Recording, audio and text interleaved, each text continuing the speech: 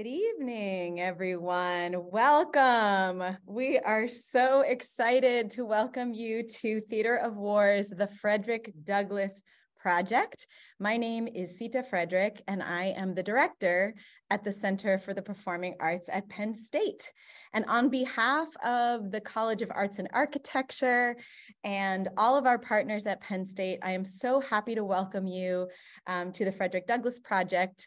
Everyone that is showing up and building community tonight, thank you for being here to honor Black History and Futures Month and to build community and connections through the arts.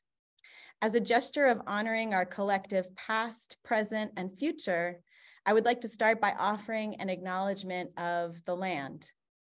In collaboration with the Indigenous Peoples Student Association and the Indigenous Faculty and Staff Alliance, this acknowledgement was written, and we offer it tonight for all of us on the ground. The Pennsylvania State University campuses are located on the original homelands of the Erie, Haudenosaunee, Lenape, Monongahela, Shawnee, Susquehannock, and Wazazi nations. As a land-grant institution, we acknowledge and honor the traditional caretakers of these lands and strive to understand and model their responsible stewardship. We also acknowledge the longer history of these lands and our place in that history. We are here tonight to celebrate the relevant vision and legacy of Frederick Douglass and recognize that he didn't do it alone. He used gatherings like this, and well, maybe not quite like this, and collaborated with organizers, cultural workers, and thinkers like participants in our Zoom tonight to mobilize thinking and action towards meaningful change. So I'm so pleased to welcome you, and I just want to acknowledge both our partners and the folks that made it possible for this event to happen, this global event to happen tonight. We have great participation from across the Commonwealth of Pennsylvania, and we are so happy to know that it's being live streamed. There are classes participating. So we're going to shout out Altoona, Abington, University Park, Wilkes-Barre, and World Campus tonight, but I know there's a lot more of you out there. And we're going to ask that if you are connected to Penn State, if you could please take our short survey so we can continue to build events like this one and bring us all together to exchange meaningful dialogue through the arts. And then I'll also just say and give gratitude to the support that was provided by the Richard Robert Brown Program Endowment. Thank you so much for your support. And then also to the College of Arts and Architecture, College of Health and Human Development, the College of Liberal Arts, the Office of the Vice Provost of Commonwealth Campuses, Smeal College of Business, Penn State Wilkes-Barre, and University Libraries. And then finally, we want to acknowledge the Colored Conventions Project and Douglass Day at the Center for Black Digital Research at Penn State. And Douglass Day will celebrate the birthday of Frederick Douglass with a Global Black History Transcribe-a-thon on February 14th. So please join that.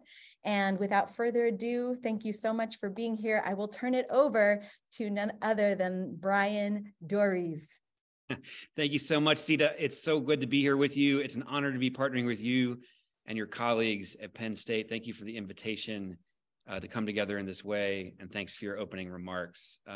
My name is Bryan Doerries. I'm the Artistic Director of Theater of War Productions, a company that works with leading film, theater, and television actors to present readings of seminal texts from classical Greek tragedies to sermons, books, speeches, screenplays, and modern works of poetry to provide a framework for engaging communities in powerful discussions about pressing issues of public health and social justice. And we are thrilled that you could join us tonight for our presentation of the Frederick Douglass Project featuring Keith David and co-presented by the Penn State College of Arts and Architecture and the Center for Performing Arts at Penn State. The Frederick Douglass Project presents readings by acclaimed actors of speeches by Frederick Douglass for diverse audiences on Zoom as a catalyst for powerful dialogue about the impact of discrimination, racialized violence, structural inequality, and deferred justice upon individuals, families, and professionals and communities. We're proud to present the Frederick Douglass Project tonight, featuring the award-winning actor Keith David in honor of Black History Month and the upcoming 205th anniversary of Frederick Douglass's birth. Also, we are pleased to open the event up to the public to foster powerful and constructive healing dialogue at this critical juncture in our nation's history. Before getting started, I want to highlight that tonight's event will feature closed captioning in English on Zoom and communication access real-time translation, or CART, in English in a separate browser window. To access the live captions, please either activate them now at the bottom of your screen where you can adjust the font size. To access CART in a separate window, please click on the link provided in the confirmation email for tonight's event. And for those of you who missed that link, here is the link now.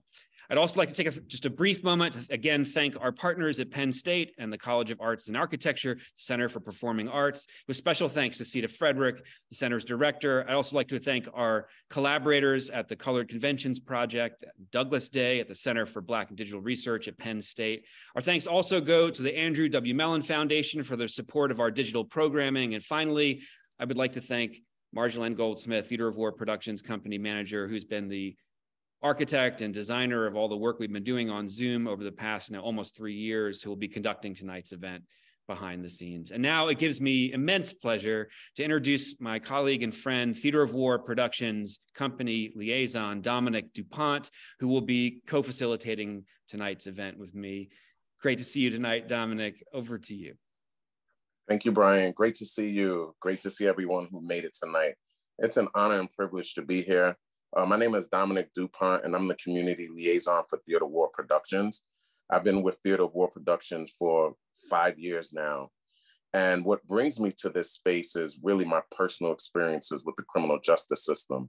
At the age of 19, I was sentenced to a minimum term of 25 years in prison and a maximum term of life. After serving 20 years, 7 months, and 18 days in maximum security prisons all across New York State, I received a pardon from the governor on January 22nd, 2018, and was released from prison. And I am honored and humbled to be in this space. Social justice, criminal justice, institutions that are in place to help us overcome a lot of things in life. My experience has been they have done everything but that. And tonight, we're going to have an opportunity to hear about how long these systemic problems have been in existence. An example of that is many situations, young Black males being murdered by police officers. Other examples of that is systems of oppression that we rely on to help us get through these different challenges are often the ones of systems that keep us oppressed and are complicit in a lot of the challenges that continue on today. So I want to thank you for this opportunity. I'm excited to see what's next. And I'm going to turn things back over to Brian so that we can get started for the night. Thank you so much, Dominic. It's wonderful to have you with us. It's always an honor to be collaborating and working together. Since the first time we met on Rikers Island to now, it's been one long conversation, and we wouldn't have done it, any of it, without you. I'm so glad you're with us. Thank you again. Tonight's event is going to unfold in 3 parts. First, the inimitable Keith David will perform selections from a speech that was delivered by Frederick Douglass when he was 65 years old at the National Convention of Colored Men in Louisville, Kentucky, on September 24th, 1883, nearly 140 years ago. When the reading is over, about 50 minutes in, Keith will go sit in the audience, so to speak, and will bring 7 panelists up from the larger Penn State community who will respond from their hearts and their guts to what they heard and saw in Douglass's speech that resonated with them or touched them today. Following the community panelists' brief opening remarks, Dominic and I are going to open up the floor to what we hope will be a lively healing construction with you, our global audience, with us tonight. During a discussion, the 2 of us will ask questions about the speech and what it says to people today. And if you'd like to respond to one of our questions, we ask that you just use the raise your hand function on Zoom to indicate you have something to say. For each question, we'll call upon a number of people who raise their hands and promote them to the screen for at least the duration of their remarks. Now, this is still new territory for us, a new way of performing, a new way of communicating, over 100+ performances in since the beginning of the pandemic that we've been doing these digital and hybrid events on Zoom. So we apologize in advance for the fact that we won't get to everyone who raises their hands. And there could be glitches or technical issues during the event, but from our perspective, that's not only okay, it's great. Making mistakes and overcoming them is at the center of our model. And our hope is that by getting messy and making mistakes and then adapting and moving on from them, we're modeling for you as an audience what we hope you'll do during our larger discussion. We hope you'll take the risk of joining us and making mistakes and not sounding brilliant or polished in order to be present in the moment with each other and with us, without judgment and with shared vulnerability. This is what makes us human, and it's the only way forward. And now it gives me great pleasure to turn things over to Keith David for his reading of Frederick Douglass's speech from the National Convention of Colored Men in Louisville, Kentucky on September 24, 1883. Fellow citizens, charged with the responsibility and duty of doing what we may to advance the interest and promote the general welfare of a people lately enslaved, and who, though now free, still suffer many of the disadvantages and evils derived from their former condition, not the least among which is the low and unjust estimate entertained of their abilities and possibilities as men, and their value as citizens of the Republic. Instructed by these people to make such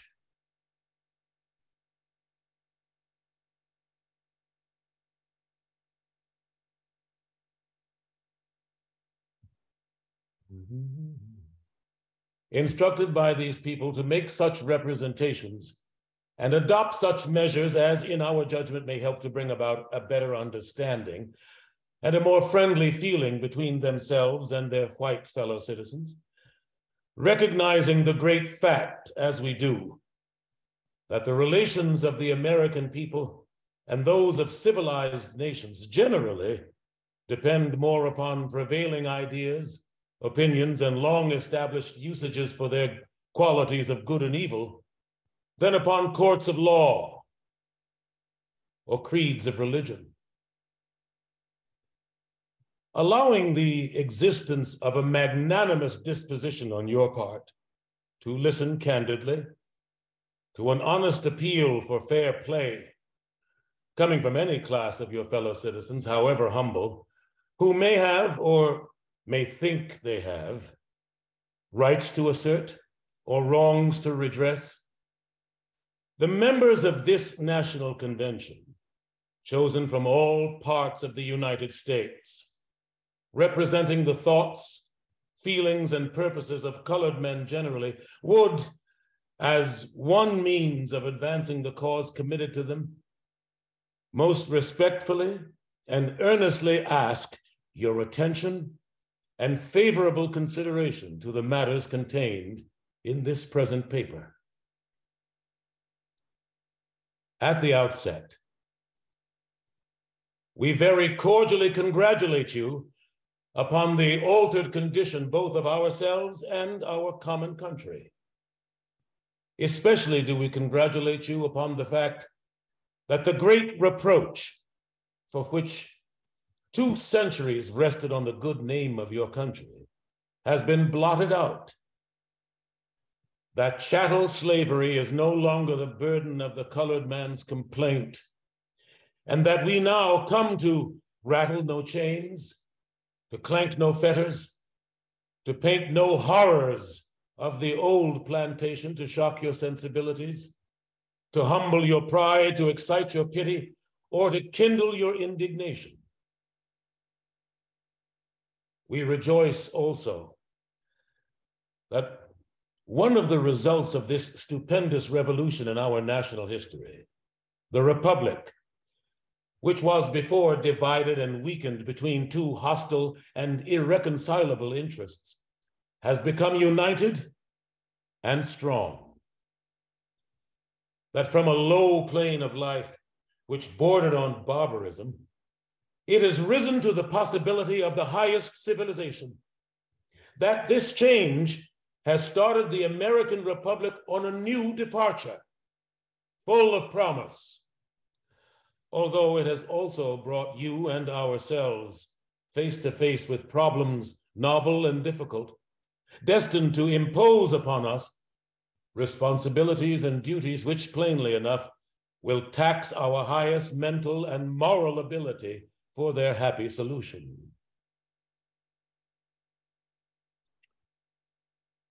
Born on American soil, in common with yourselves, deriving our bodies and our minds from its dust, centuries having passed away since our ancestors were torn from the shores of Africa, we, like yourselves, hold ourselves to be in every sense Americans, and that we may therefore venture to speak to you in a tone not lower than that which becomes earnest men and American citizens.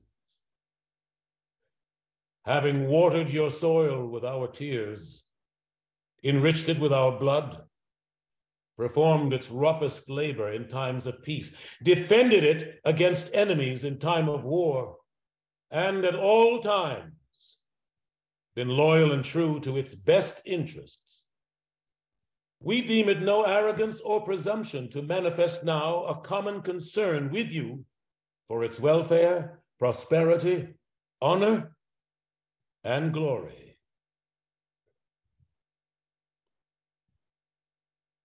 Why are we here in this national convention? To this we answer first, because there is a power in numbers and in union, because the many are more than the few, because the voice of a whole people oppressed by a common injustice is far more likely to command attention and exert an influence on the public mind than the voice of single individuals and isolated organizations. Because coming together from all parts of the country, the members of a national convention have the means of a more comprehensive knowledge of the general situation and may therefore fairly be presumed to conceive more clearly and express more fully and wisely the policy it may be necessary for them to pursue in the premises. Because conventions of the people are in themselves harmless, and when made the means of setting forth grievances, whether real or fancied, they are the safety valves of the Republic, a wise and safe substitute for violence, dynamite, and all sorts of revolutionary action against the peace and good order of society. If they are held without sufficient reason, that fact will be made manifest in their proceedings, and people will only smile at their weakness and pass on to their usual business without troubling themselves about the empty noise they were able to make. But if held with good cause and by wise, sober, and earnest men, that fact will be made apparent and the result will be salutary. That good old maxim, which comes down to us from revolutionary times, that error may be safely tolerated while truth is left free to combat it, applies here. A bad law is all the sooner repealed by being executed, and error is sooner dispelled by exposure than silence. So much have we deemed it fit to say of conventions generally, because our resort to this measure has been treated by many as if they were something radically wrong with the very idea of a convention. It has been treated as if we were some ghastly secret conclave, sitting in the darkness to devise strife and mischief. The fact is, the only serious feature in the argument against us is the one which respects color. We are asked not only why hold a convention, but with emphasis, why hold a colored convention? Why keep up this odious distinction between citizens of a common country and thus give countenance to the color line? It is argued that if colored men hold conventions based on color, white men may hold white conventions based upon color, and thus keep open the chasm between one and the other class of citizens and keep alive a prejudice which we profess to deplore. We state the argument against us fairly and forcibly, and will answer it candidly, and we hope conclusively. But that answer, by that answer, it will be seen that the force of objection is, after all, more in sound than in substance. No reasonable man will ever object to white men holding conventions in their own interests, when they are once in our condition and we in theirs, when they are the oppressees and we are the oppressors. In point of fact, however, white men are already in convention against us in various ways and at many important points. The practical construction of American life is a convention against us.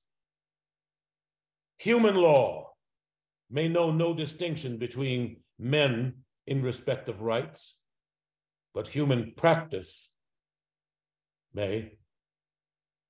Examples are plainly abundant, painfully abundant. The border men hate the Indians, the Californian, the Chinaman, the Mohammedan, the Christian, and vice versa. In spite of a common nature and the equality framed into law, this hate works injustice, of which each in their own name and under their own color may justly complain. The apology for observing the color line in the composition of our state and national conventions is in its necessity and in the fact that we must do this or nothing. For if we move, our color is recognized and must be. It has its foundation in the exceptional relation we sustain to the white people of this country. A simple statement of our position vindicates at once our convention and our cause. It is our lot to live among people whose laws, traditions, and prejudices have been against us for centuries. And from these, they are not yet free. To assume that they are free from these evils simply because they have changed their laws is to assume what is utterly unreasonable and contrary to facts. Large bodies move slowly. Individuals may be converted on the instant and change their whole course of life. Nations, never. Time and events are required for the conversion of nations. Not even the character of a great political organization can be changed by a new platform. It will be the same old snake, though in a new skin.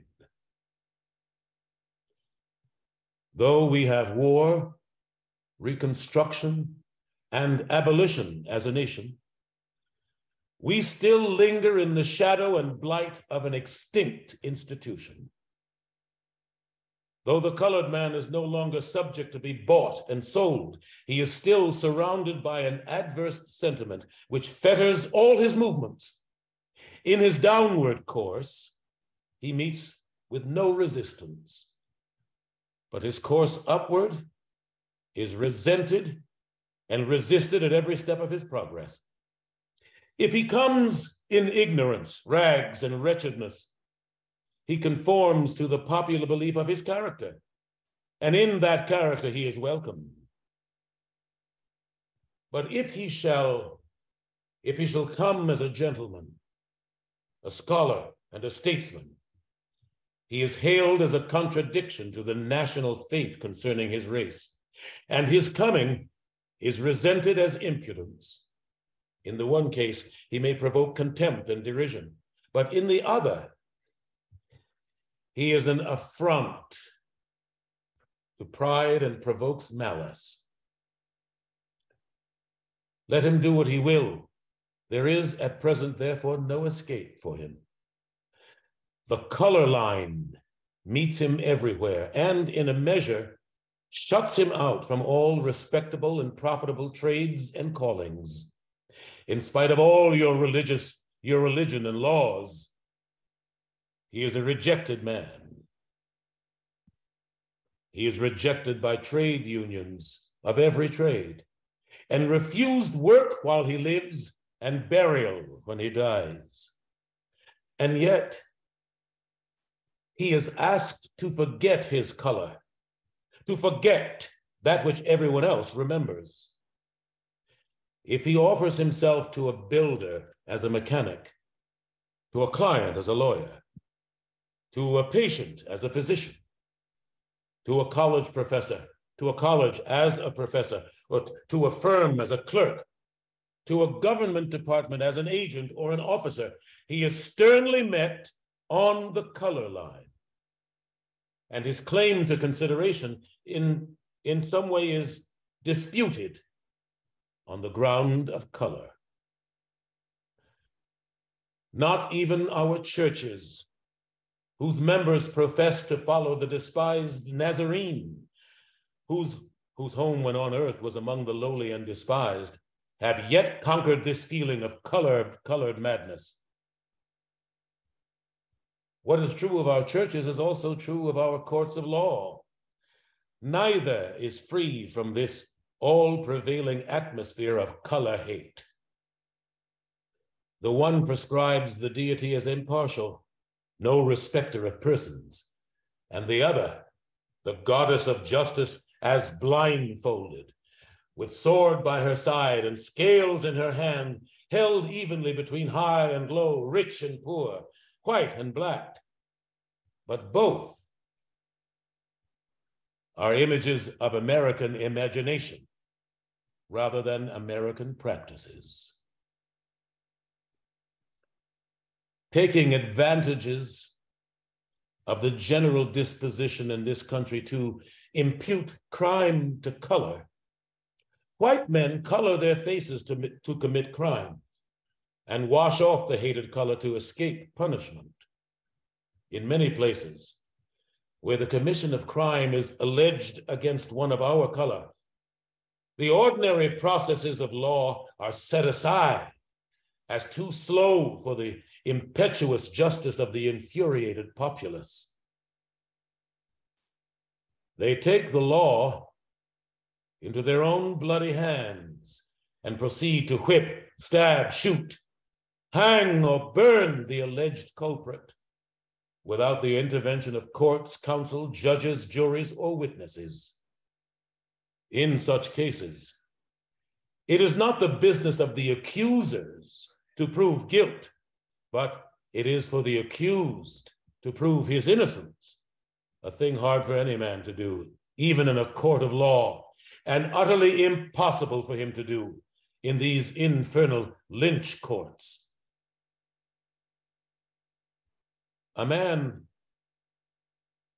accused, surprised, frightened and captured by a motley crowd, dragged with a rope about his neck in the midnight darkness to the nearest tree, and told in the coarsest terms of profanity to prepare for death, would be more than human if he did not, in his terror-stricken appearance, more confirm suspicion of guilt than the contrary.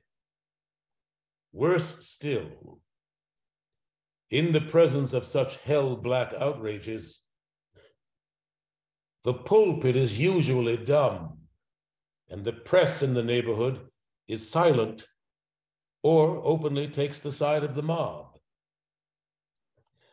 There are occasional cases in which white men are lynched, but one sparrow does not make a summer. Everyone knows that what is called lynch law is particularly the law for colored people and for nobody else. If there were no other grievance than this horrible and barbarous lynch law custom, we should be justified assembling as we have now done to expose and denounce it. But this is not all. Even now, after 20 years of so-called emancipation, we are subject to lawless raids of midnight riders who, with blackened faces, invade our homes and perpetrate the foulest of crimes upon us and our families. This condition of things is too flagrant and too notorious to require specifications or proof. Thus, in all the relations of life and death, we are met by the color line. We cannot ignore it if we would, and ought not if we could. It hunts us at midnight. It denies us accommodation in hotels and justice in the courts. Excludes our children from schools, refuses our sons the chance to learn trades, and compels us to pursue only such labor as will bring the least reward. While we recognize the color line as a hurtful force, a mountain barrier to our progress, wounding our bleeding feet with its flinty rocks at every step, we do not despair. We are a hopeful people. This convention is a proof of our faith in you, in reason, in truth and justice, our belief that prejudice, with all its malign accompaniments, may yet be removed by peaceful means, that, assisted by time and events, and the growing enlightenment of both races, the color line will ultimately become harmless. When this shall come, it will then only be used as it should be, to distinguish one variety of human family from another. It will cease to have any civil, political, or moral significance, and colored conventions will then be dispensed with as anachronisms, wholly out of place. But not until then. Do not marvel that we are not discouraged. The faith within us has a rational basis and is confirmed by facts.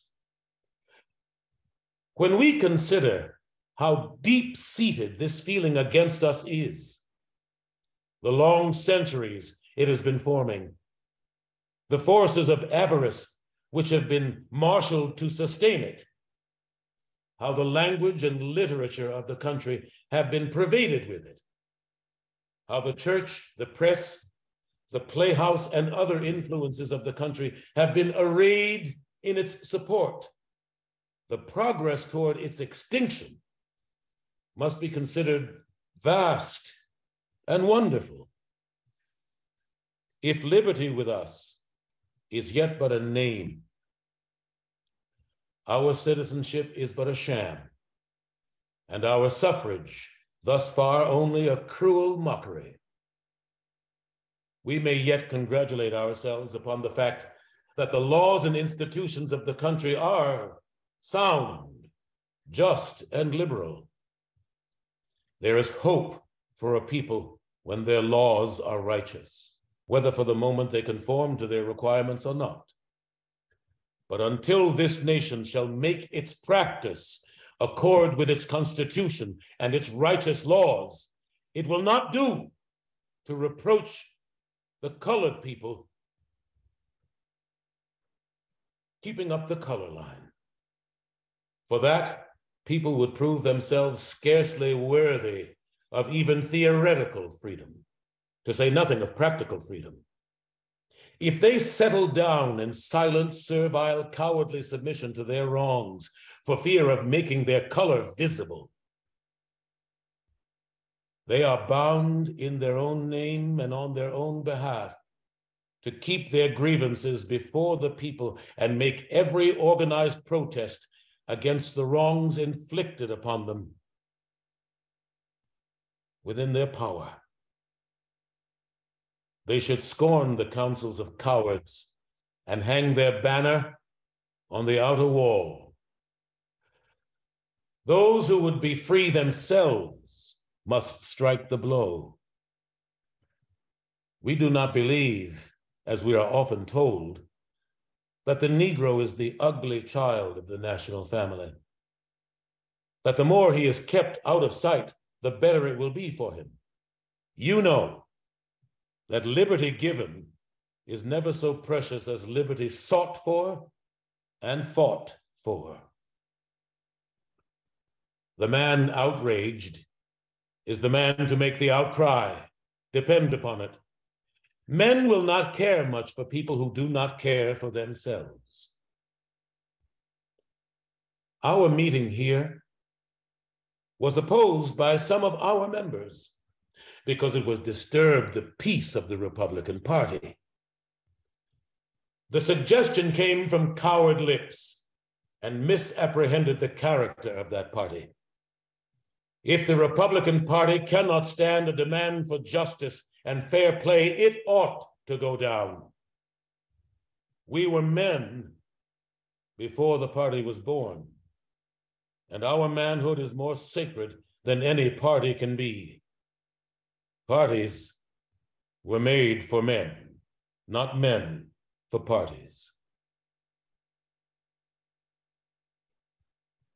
If the 6 millions of colored people of this country, armed with the Constitution of the United States, with 1 million votes of their own to lean upon, and millions of white men at their back, whose hearts are responsive to the claims of humanity, have not sufficient spirit and wisdom to organize and combine to defend themselves from outrage, discrimination, and oppression, it will be idle for them to expect that the Republican Party or any other political party will organize and combine for them or care what becomes of them.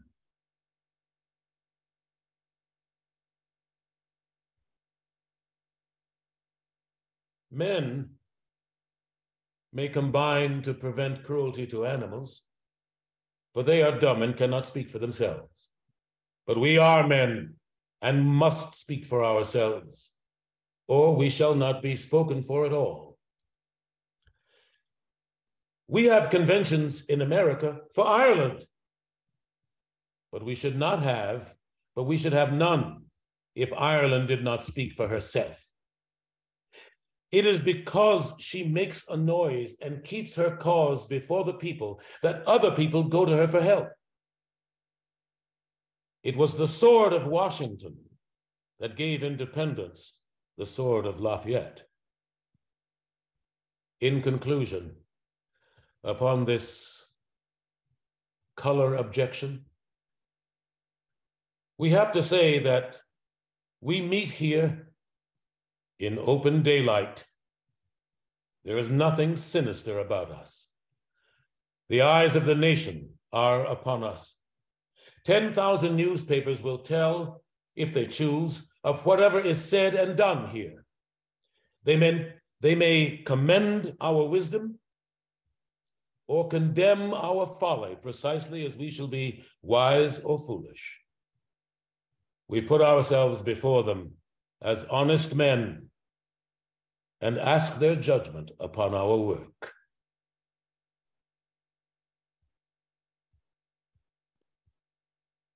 Education. On the subject of equal education and educational facilities mentioned in the call for this convention, we expect little resistance from any quarter.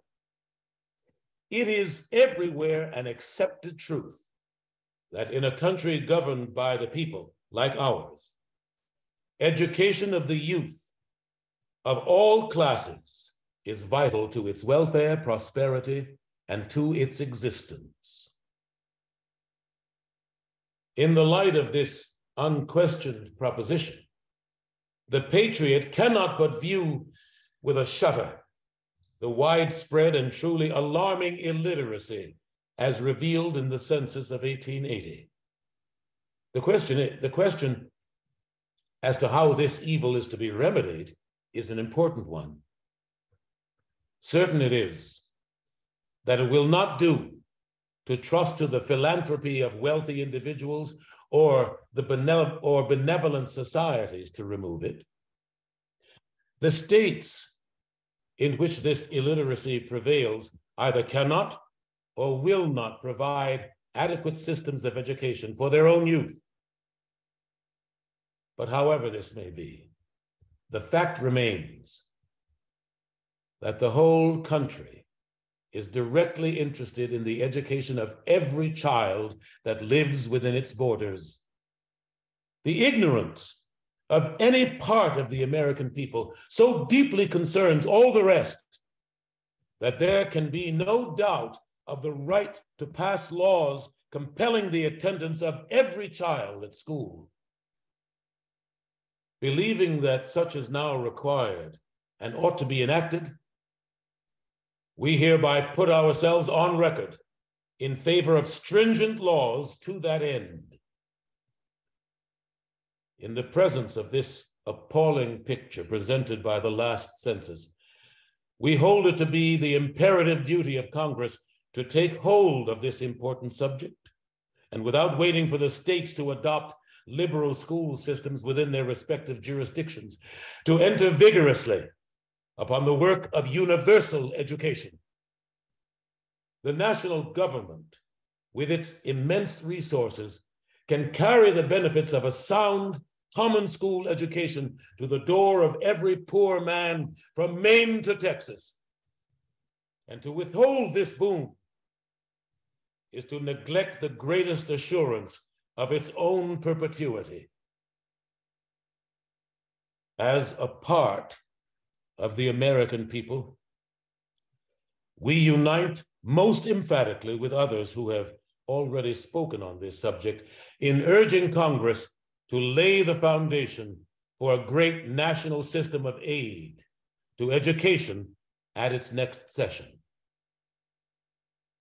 In this connection, as germane to the subject of education under national auspices, we would most respectfully and earnestly request Congress to authorize an appointment of a commission of 3 or more persons of suitable character and qualifications to ascertain the legal claimants as far as they can to a large fund now in the United States Treasury, appropriated for the payment of bounties of colored soldiers and sailors, and to provide by law that at the expiration of 3 or 5 years, the balance remaining in that treasury be distributed to colored colleges of the country, giving preference as to the amounts to the schools that are doing effective work in industrial branches.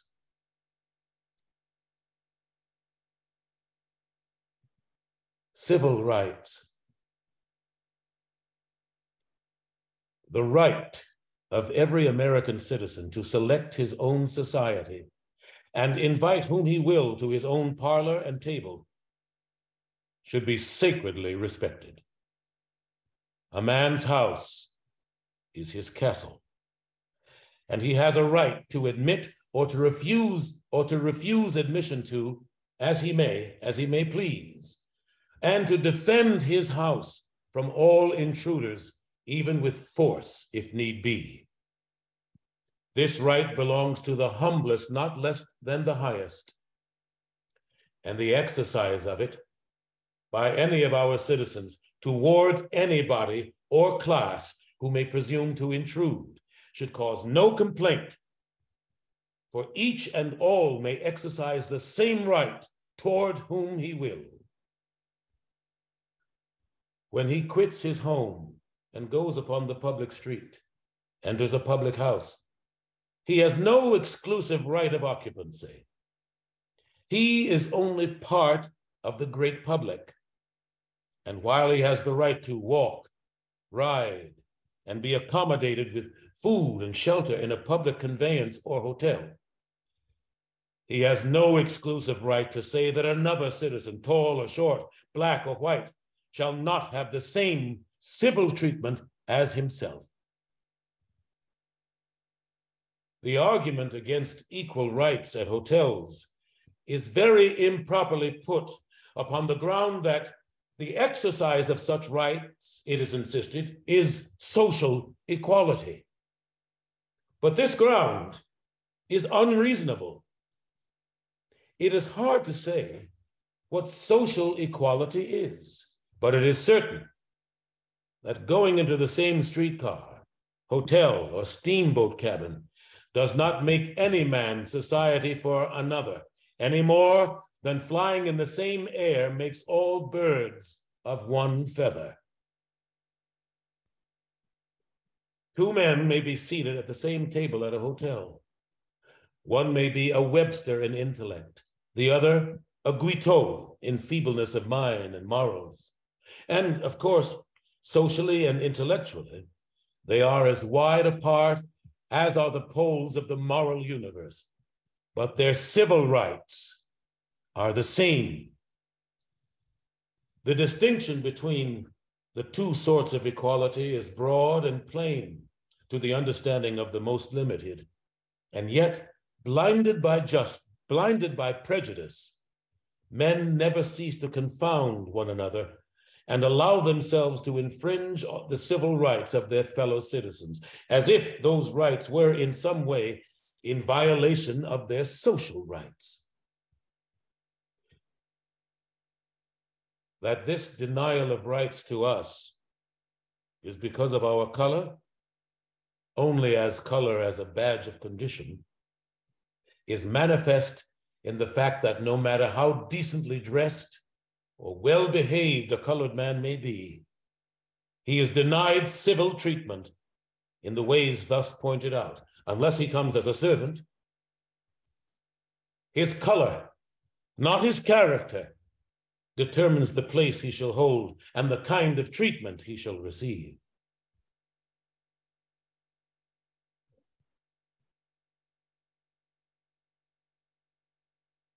That this is due to a prejudice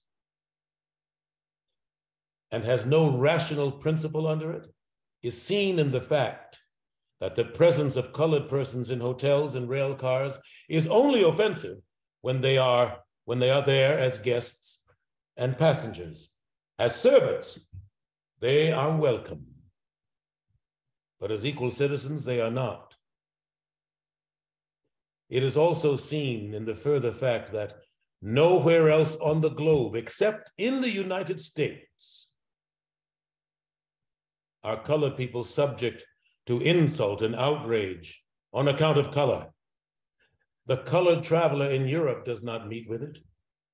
And we denounce it here as a disgrace to American civilization and American religion, as a violation of the spirit and letter of the Constitution of the United States.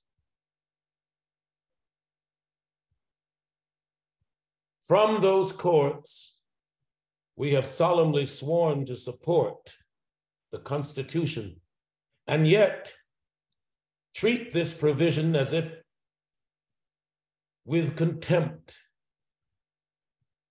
We appeal to the people and call upon our friends to remember our civil rights at the ballot box. On the point of the two equalities, we are determined to be understood. We leave social equality where it should be left, with each individual man and woman. No law can regulate or control it.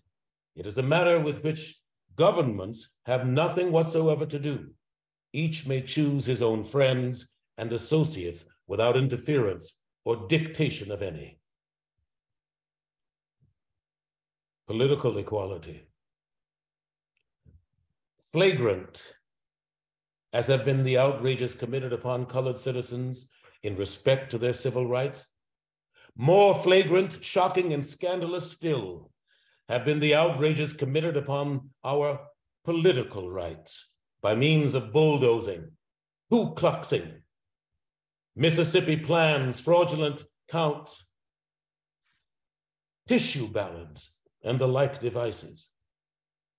3 states in which colored people outnumber the white population are without colored representation and their political voice suppressed.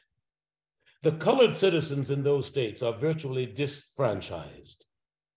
The Constitution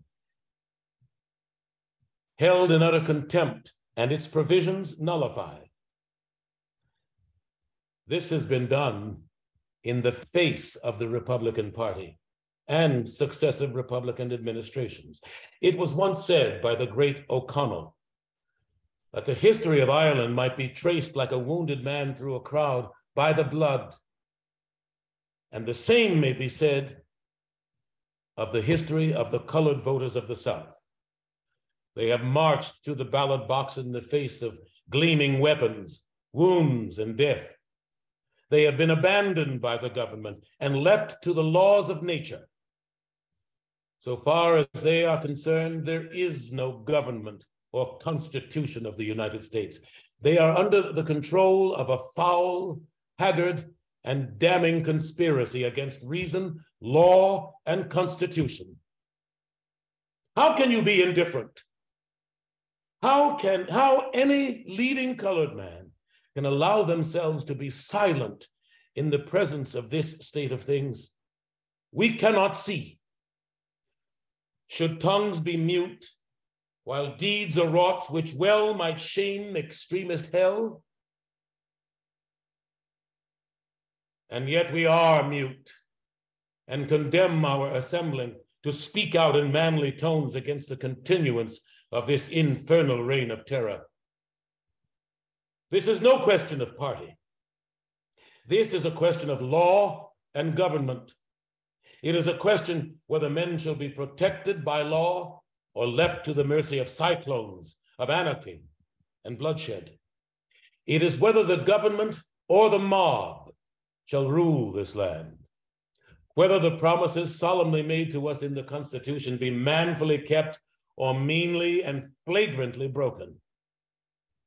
Upon this vital point, we ask the whole people of the United States to take notice that whatever of political power we have shall be exerted for no man of any party who will not in advance of the election promise to use every power given to him by the government, state or national, to make the black man's path to the ballot box as straight, smooth, and safe as any other American citizen. Political ambition. We are, as a people, often reproached with ambition for political offices and honors. We are not ashamed of this alleged ambition. Our destitution of such ambition would be our real shame.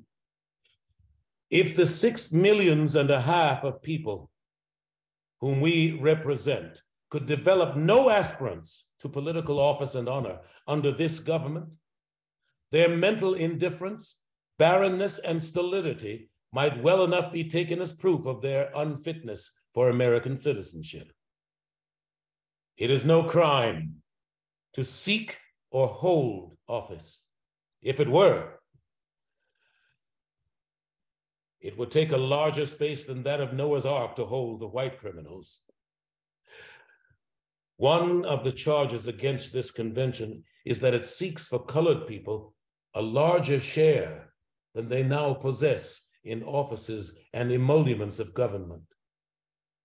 We are now significantly reminded by even one of our own members that we are only 20 years out of slavery, and we ought therefore to be modest in our aspirations. Such leaders should remember that men will not be religious when the devil turns preacher. The inveterate and persistent office seeker and office holder should be modest when he preaches that virtue to others which he does not himself practice. Wolsey could only tell Cromwell to fling away ambition properly when he had flung away his own. we are far from affirming that there may not be too much zeal among colored men in pursuit of political preferment. But the fault is not wholly theirs. They have young men among them, noble and true, who are educated and intelligent, fit to engage in the enterprise of pith and moment, who find themselves shut out from nearly all avenues of wealth and respectability, and hence they turn their attention to politics. They do so because they can find nothing else. The best cure for the evil is to throw open the avenues of activities to them. We shall never cease to be despised and a persecuted class, while we are known to be excluded by our color from all important positions under government. While we do not make office the one important thing, nor the one condition of our alliance with any party, and hold that welfare, prosperity, and happiness of the whole country is the true criterion of political action for ourselves and for all men, we cannot disguise ourselves. We cannot disguise from ourselves the fact that our persistent exclusion from office as a class is a great wrong, fraught with injury, and ought to be resented and opposed by all reasonable and effective means in our power. We hold it to be self-evident that no class or color should be the exclusive rulers of this country. If there is such a ruling class, there must be, of course, a subject class. And when this condition is once established, this government of the people, by the people, and for the people will have perished from the earth.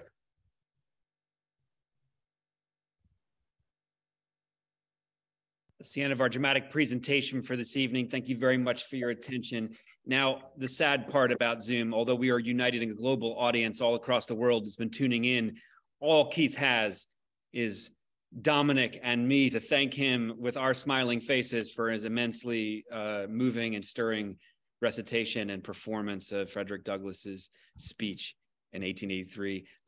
Keith, if we had a live audience with us all in one place, I know there would be a standing ovation. There's no small thing to make it look as easy as you just did, to take those run-on sentences and those many, many compound statements and to thread the needle so beautifully. Thank you so much for making sense of the speech, for all the hard work you put into it, and for your presence and for your charisma. It's so great to have you with us tonight.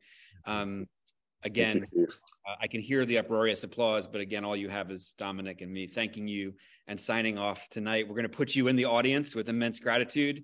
I hope you'll stick around, and I know we'll be doing this again soon, seeing you again soon for the next event. Thank you, Keith, for your contributions and for everything tonight. While we put Keith in the audience, we're going to bring up our panelists from the audience. And as we're bringing up our panelists, we're going to plant the first seed of the first question we're going to ask you as an audience as soon as the panelists are done with their brief opening remarks. A little context. This speech doesn't really require context, but it was delivered on September 24th, 1883 at the National Color Convention in Louisville, Kentucky. Douglass had been attending colored conventions for almost all of his life. He's 65. He's been attending them for over 40 years. But this year's specific color convention was highly contested. This is, of course, nearly 20 years after the end of the Civil War and about 6 or 7 years after the repeal of Reconstruction and the end of Reconstruction. And Douglass apparently the night before was part of a large debate about who would be the president of this colored convention. And at midnight the night before, he was elected president. And this is the opening speech he delivered to this colored convention in 1883. And given that context, in spite of the fact that this speech is over 140 or almost 140 years old, it resonates in all kinds of ways, and we don't want to legislate them. But Dominic is going to kick off our conversation by just mentioning our first question to you, and then we'll come back to you as an audience in just a few minutes after our panelist has spoken, and we'll ask the question again. But Dominic, over to you for the first question. Thank you so much, Bryan.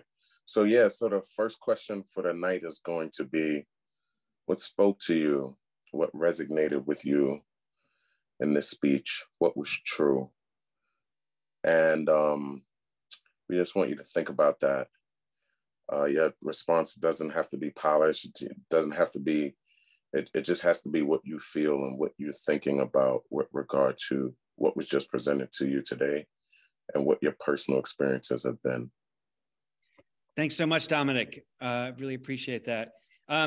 All right, Ava, I told everyone that whoever's making the best eye contact gets to go first. And I'm getting, even though there's no possibility of eye contact on Zoom, Ava was making contact. So Ava, I'm gonna ask you to go first if you don't mind.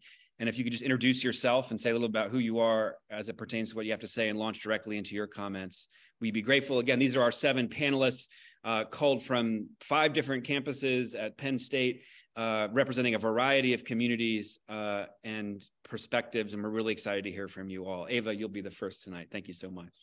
Thank you, Bryan.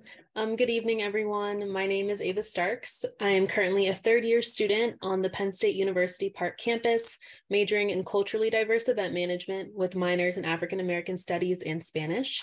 I currently serve as president of the Penn State Student Black Caucus, and I'm very excited to provide my undergraduate perspective of Douglass's words, especially during Black History Month. And I would like to thank the Center for the Performing Arts at Penn State and Theater of War for organizing this virtual event. In response to Dominic's question, one line stood out to me. It was to forget that which everyone else remembers. And these words stood out because Black people are often asked to leave race out of it. However, why should we leave out an aspect that is so essential to who we are? And it's so essential to the things that we experience on a daily basis. Understanding Blackness in all of its forms and in all of its settings is the first step in bridging the gaps that fundamentally separate us as people. And when we better understand each other, our identities and our histories, even the parts that are difficult to discuss, like race, we're doing the work in breaking down systemic injustices through engaging in discussions like this. We are choosing to grapple with the color line that Douglass spoke of. And that's just something that really resonated with me throughout the reading. Thank you so much. Thank you so much, Ava, for saying that. That touched me in a way that makes me think about what was happening with Tyree when he was killed. And, you know, is it possibly more than race? Are there other things that are happening where we're affected in a way where, you know, we want to even hurt people that look like us? It's not just a thing where, you know, we have to be afraid of white people now. You know, it's very concerning to me that in some ways, you know, this bleeds into another aspect, like what's happening in the head of Black people, where they would beat someone to death on camera. But I love the fact that you talked about how there's this component of race that's threaded into what I believe happened last week that makes me concerned about how we see each other. So thank you so much for adding that. Thank you, Dominic. I really appreciate it. And thank you, Ava, for being the first. Julio, you're right next to Ava in my block, so we're going to go to you next, and then we'll go to Janelle after Julio. So stay tuned, Janelle. Julio, over to you. All right, is my audio okay? Yes, it's great. Thank you. All right. First off, thank you guys for having me. My name is Julio Toussaint. I'm from Penn State Abington, 3rd-year student, majoring in history with a double minor in African American and Latino studies. I'm also former president of the Black Student Union on campus. Excuse me. A campus is traditionally the land on which a college is. Sorry, it's my Alexa machine. Sorry about that. Anyways, the part that stuck out to me the most was this line here, where he goes about the historical significance relevant to today. He says, having watered your soil with our tears, enriched it with our blood, performed its roughest labor in times of peace, and defended it defended it against enemies in time of war, which is talking about all the different things that Black people have done for the US over the years through thick and thin, which is amazing to me, knowing that this speech was, given 140 years ago, and we can still find things historically relevant today. So thank you. Thank you so much, Julio. I really appreciate you being second and making that connection and for pulling out that line. We're going to let that line float because I'm sure other people will want to respond to it as the conversation continues. And if Alexa wants to respond, Alexa is also welcome to be part of the conversation too. This is the world we live in. We're in dialogue with technology and with each other at the same time. It's totally fine. So thank you so much. Thank you for what you shared. Janelle, over to you as our third. Thank you so much for your patience. Oh, no, thank you. And also Bryan and Dominic for putting this together. It's an amazing experience already. Just sort of listening, I got chills. And there are actually two lines that stood out for me. By the way, my name is Janelle Moore-Almond. I am a teacher in the Philadelphia School District. I teach history. I also work with the Colored Conventions Project out of Penn State. We've brought some of their curriculum into our classroom. And I'm also a mother of Black children. And the first line that stood out to me was that color line meets him everywhere. So it doesn't matter who I raise my children to be. It doesn't matter who I am. The choices I make, the decisions that I choose, the fact that I am a Black woman in America defines so much of my experience and also my children's experiences. And when I think about my children, it's not just the children that I birthed, but the children that I teach every day. Children that are consistently met with the limitations of racism in this country, which sort of connected to the next line that stood out to me, which is, how can you be indifferent when we know that we are working for a world that raises not only like citizens, but good humans? How are we indifferent to the things that have been going on for over 150 years? Like, we talk about how the speech was delivered 140 years ago, but slavery ended 158 years ago. And so many things in the speech still resonate. So many of these things are still true today. Is it indifference that we are still in this place having these conversations? Thank you so much, Janelle. It's so powerful to have an educator, especially one working in the schools in Philadelphia, speak at this point in the conversation. I was so moved listening to you speak and also thinking about the political platform around education that Douglass was putting forward. And it was a really powerful platform out of which the public school system was really born in our country, the inalienable right of all children, no matter where they come from or who their parents are, to have a quality education. And yet, as we know from the state of our federal system and our state systems, there is so much work still to be done to achieve that reality. And that what Jonathan Kozol has talked about, in his books about the state of American education. And I think about I went to, as a young person and growing up, a federally desegregated school where it was 99% Black and 1% white. And it was a formative experience for me to see and experience the conditions in that school. But I think that's a reality that so few people have had and made contact with. So this platform, this position he puts forward feels as relevant as it was then as it is now. And I get the sense that Douglass is calling attention to a structure of oppression that was being put into place in the late 1800s, that has only grown and accrued power over time. And maybe not in a linear fashion, but over the aggregate of those 140 years. So anyway, I'm just so moved and so grateful to have you in the conversation and you with us. And thank you for the work that you do. Alessandra, you're next. I'm so glad Neil made it back. We're going to bring him in just a second, but Alessandra, over to you. Hello, thank you for inviting me to this discussion. It was really powerful. I First, let me introduce myself, sorry. My name is Alessandra Ayub. I'm a first year here at Penn State Wilkes-Barre. I'm intending an undergraduate degree in criminology.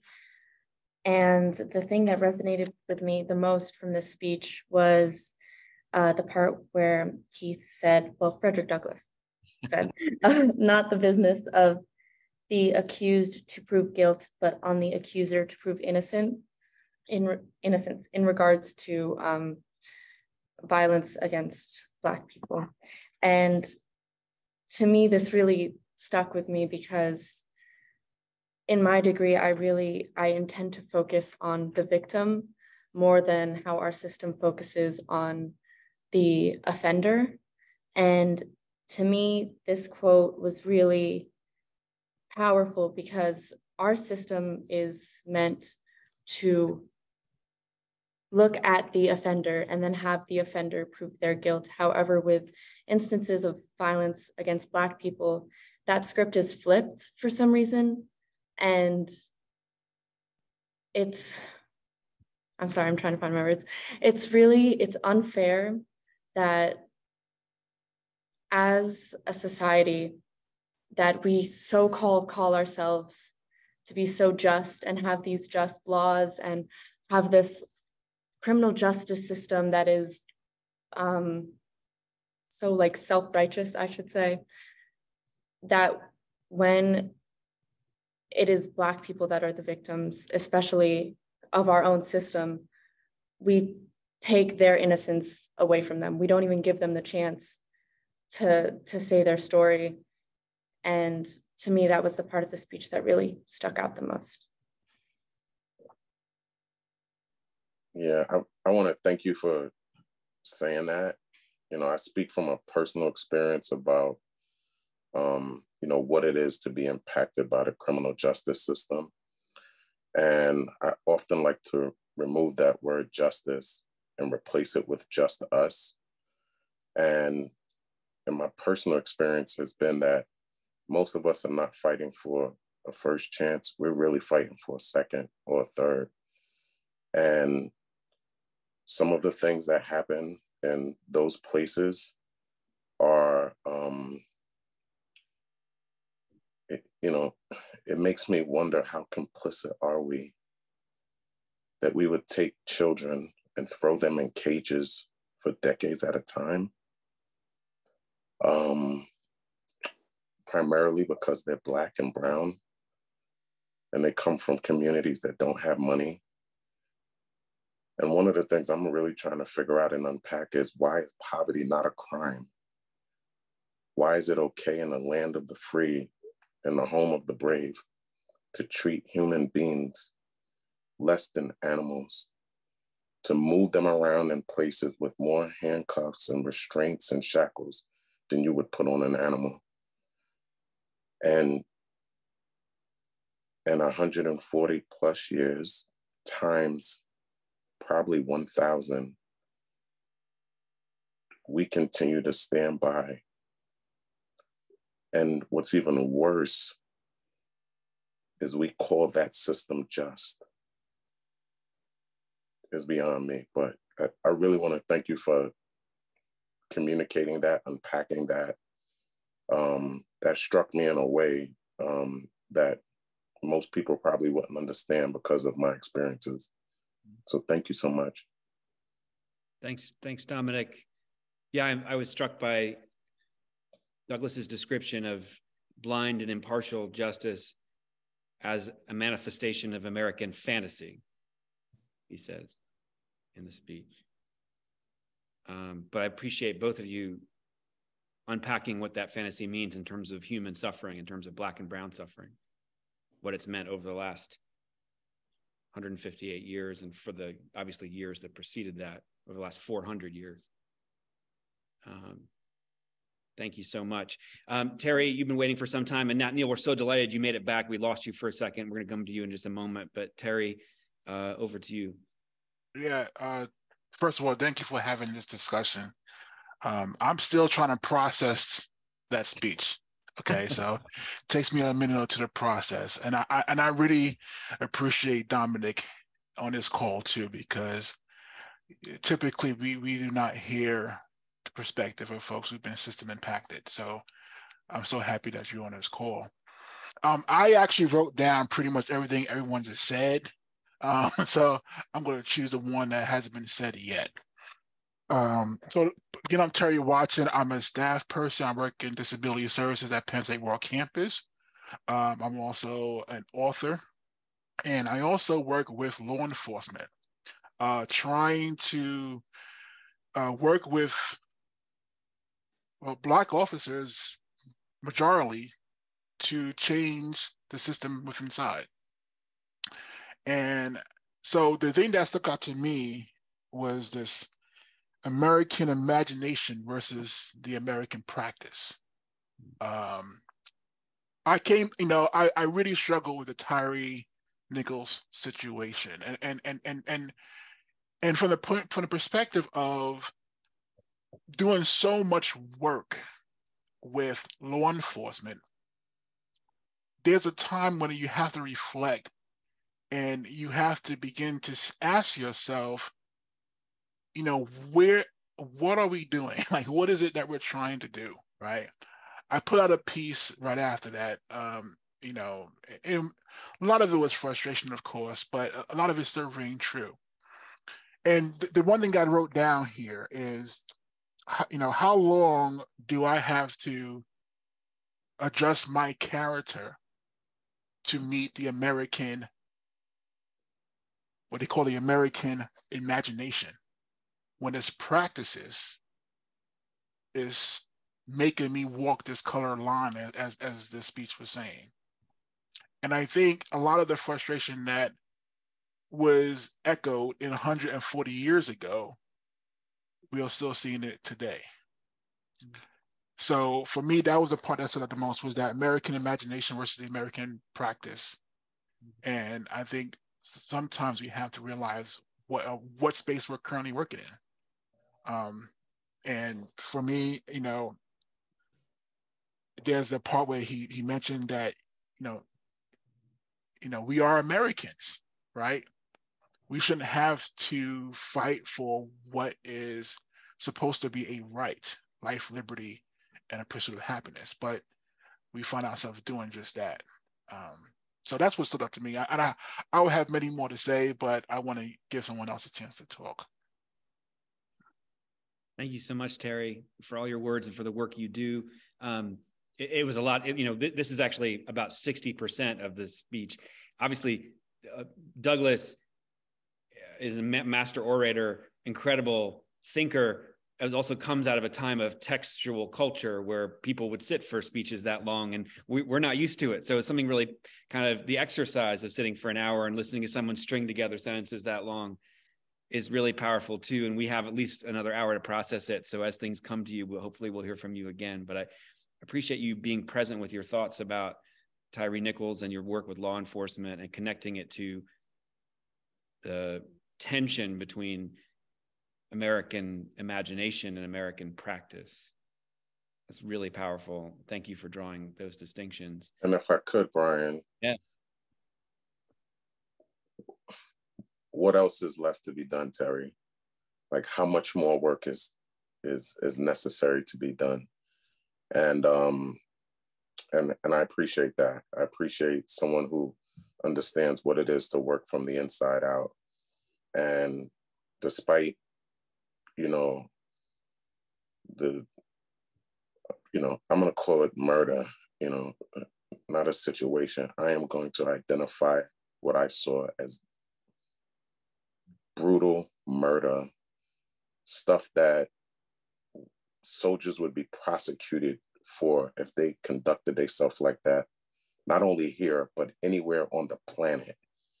So, but thank you for that. And thank you for continuing the work and understanding that we have so much farther to go.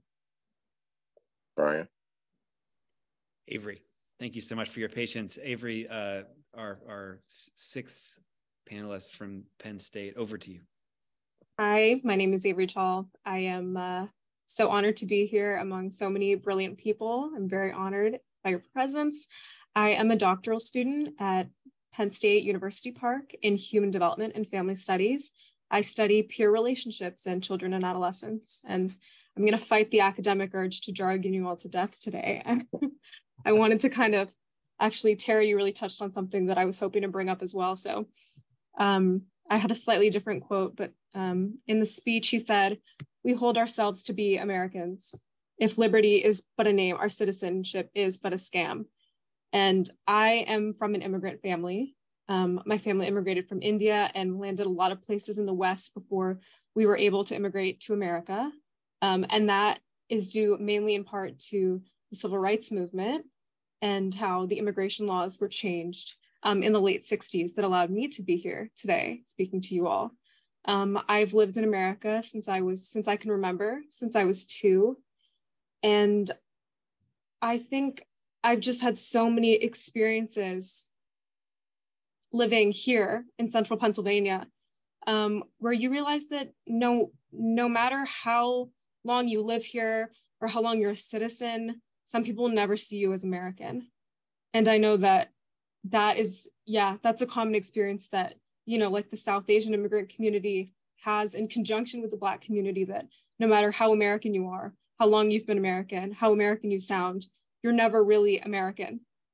And I think being someone who's lived here for such a long time, as opposed to some of the members of my community who are more recent immigrants, I think my generation has, in the most positive way possible, a sense of entitlement around being American and not letting yourself get stepped all over. And your community invests so much, I think we all know what that community is like as people of color. Like, my community and my family have spent so much time and so much energy lifting me up, helping me get educated, allowing me to become the woman that I want to be and become a scientist. And then there comes a point where you finally reach that level and you're in a PhD program and you're doing research, and all of a sudden, as a woman of color and from an immigrant family, you just burst through the glass ceiling. And I just had this moment where I was like, none of this is for me. None of this is built for me. And I think that, in a more clear way than any other experience in my life, has made me realize that all of these systems and in institutional ways that I'm sure many of you have faced in much more brutal ways than I have, it pervades. So yeah, the tendrils of white supremacy wrap around my community and your community. And, I hope our communities to continue to support each other in brotherhood and sisterhood. And yeah, those are my thoughts on that. I got really that whole speech hit me so heavy. So I'm glad you came to me last so I could kind of bring it down. Thank you so much. Thank you, Avery. I had a feeling that you might like some time, and I'm glad that you took it because your contribution to this conversation has moved it in a new direction.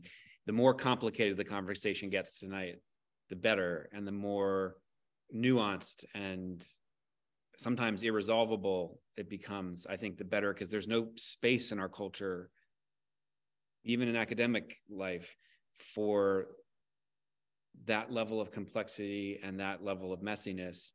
And I appreciate you talking about your community and the connection to the struggles of the community that Douglass was referencing in his speech, and how deeply interconnected they are, and how deeply interfused white supremacy is with all institutions in America.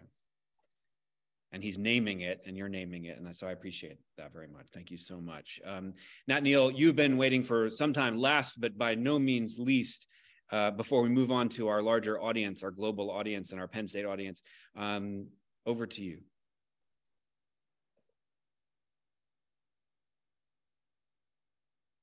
You there, Nat Neal? Good. Yeah. Can you guys hear me? We can hear you. Yeah. Okay. Hi, everyone. My name is Nat Nelabate, but I often go by Nate. I am a senior at Penn State University Park, majoring in biobehavioral health with a minor in human development and family studies. I thought the speech was really powerful as well. And just to go off of what Avery had said a couple minutes earlier, there was a moment in my life where I was like, okay, maybe the system isn't built for me. Like I can't walk the same path as everybody else. And there's always going to be certain barriers within the goals I want to reach. So then when Frederick Douglass mentioned in his speech, he brought up Ireland and talked about how they held conventions, which and he mentioned how Ireland was successful in gaining support because they were always in the media and kept noise.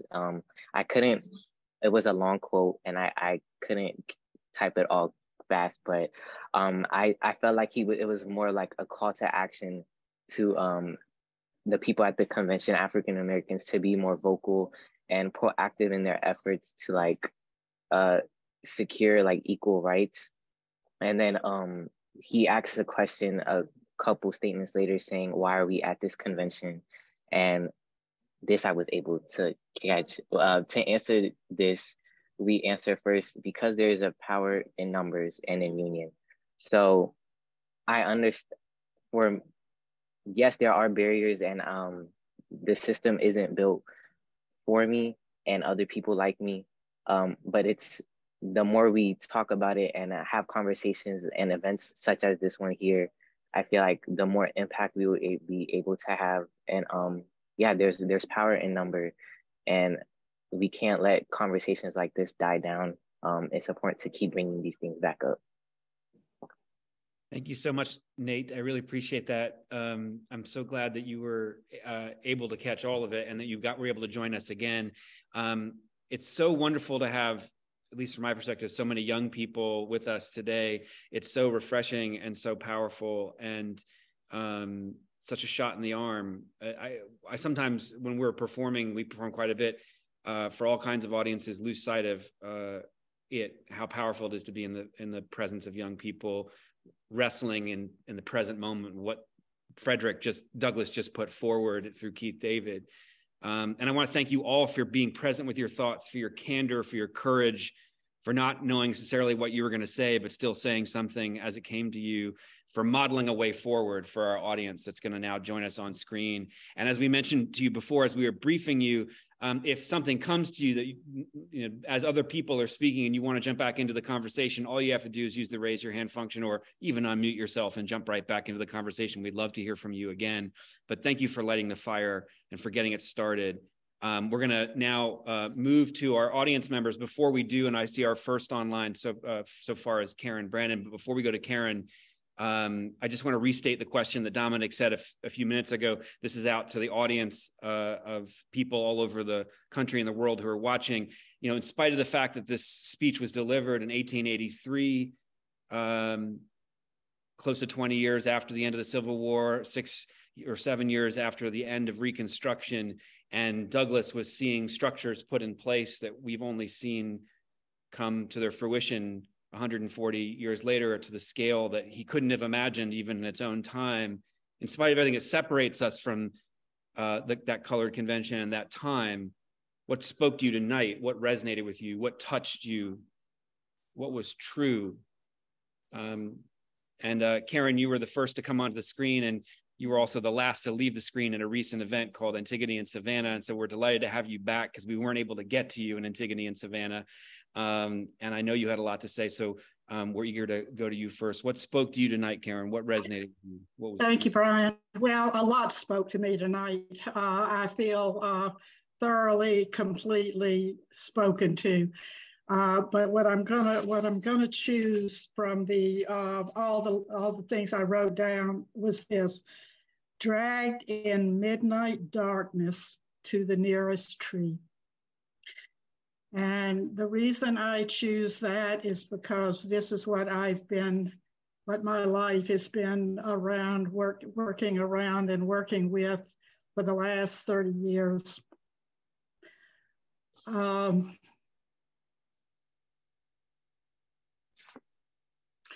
2 weeks and 110 years ago, 4 innocent African Americans were murdered on a tree in Hamilton, Georgia by my white ancestors and their neighbors. One was a woman, one was a preacher, 2 were farmers. One of the farmers was kin to the sheriff, who was my great-grandfather. Loduska Crutchfield was killed when Frederick Douglass gave this speech, 39 years ago. I set out to uncover this and other racial crimes committed by my ancestors. I wrote a book called The Family Tree. Last night in Hamilton, Georgia, a community project down to plan building of a sacred memorial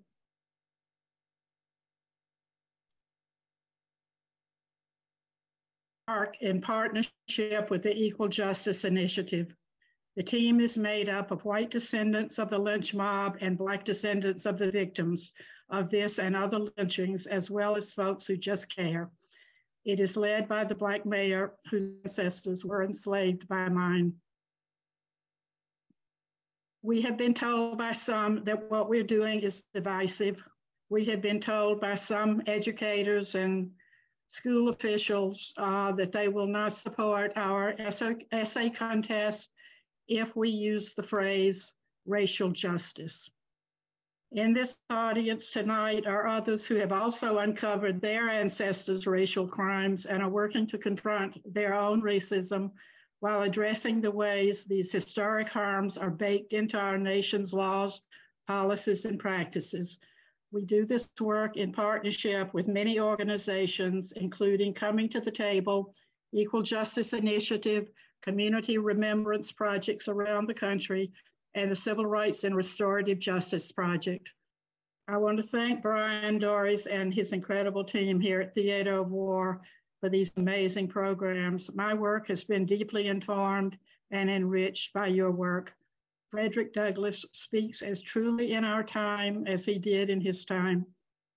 Both Antigone and Creon are still alive and struggling in Hamilton, Georgia today. Thank you.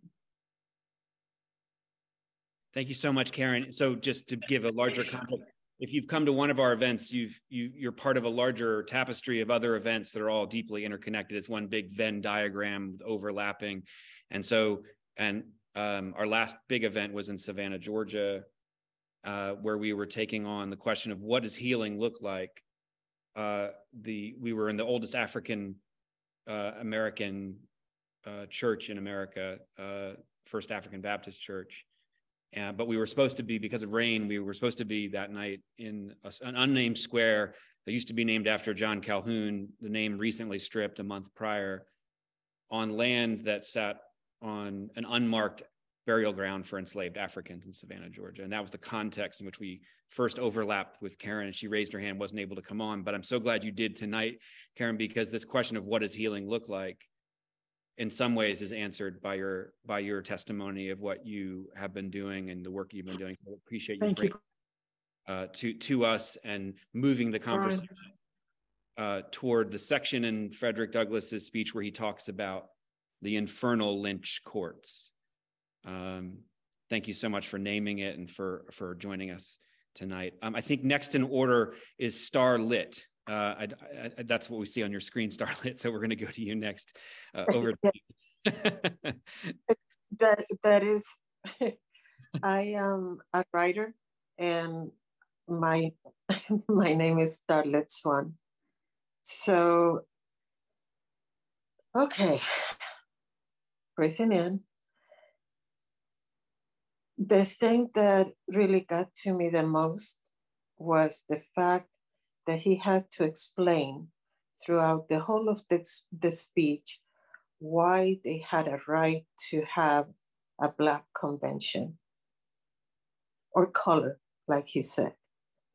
To me, it feels like when he was saying, by us having this convention, then we're being prejudiced because we're not letting white people in. It reminds me of Black Lives Matter. When we're stating Black Lives Matter, It's not trying to say nobody else's life matters. It's just putting the focus on the problem, that the others are not being killed, but ours are being. And I feel that in order to give an example, that the thing of why there should be a Black convention, it would be the same way as saying, if there were people that had been raped and they had a convention, would it be conceivable or logical that they would invite the rapist? It's the same situation. And I did write a poem about how a Black person might feel in order to bring understanding to everyone.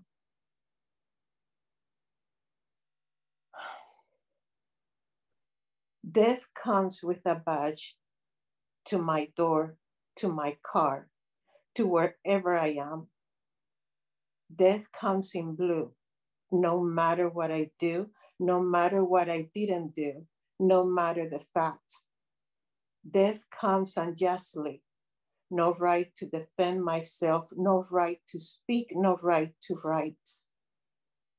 Death comes like a blue swarm, stinging me, beating me, killing me. Death comes to take my life before my time. Get on the ground. What did I do? I don't know. Pepper spray. What can I do? I don't know. Punch. Help me. Kicked in the head. Mom. My heart can't take this anymore. Mom. Death comes for me with a shining badge over a brutally blue field. The title of this poem is In Memoriam, Tyree Nichols.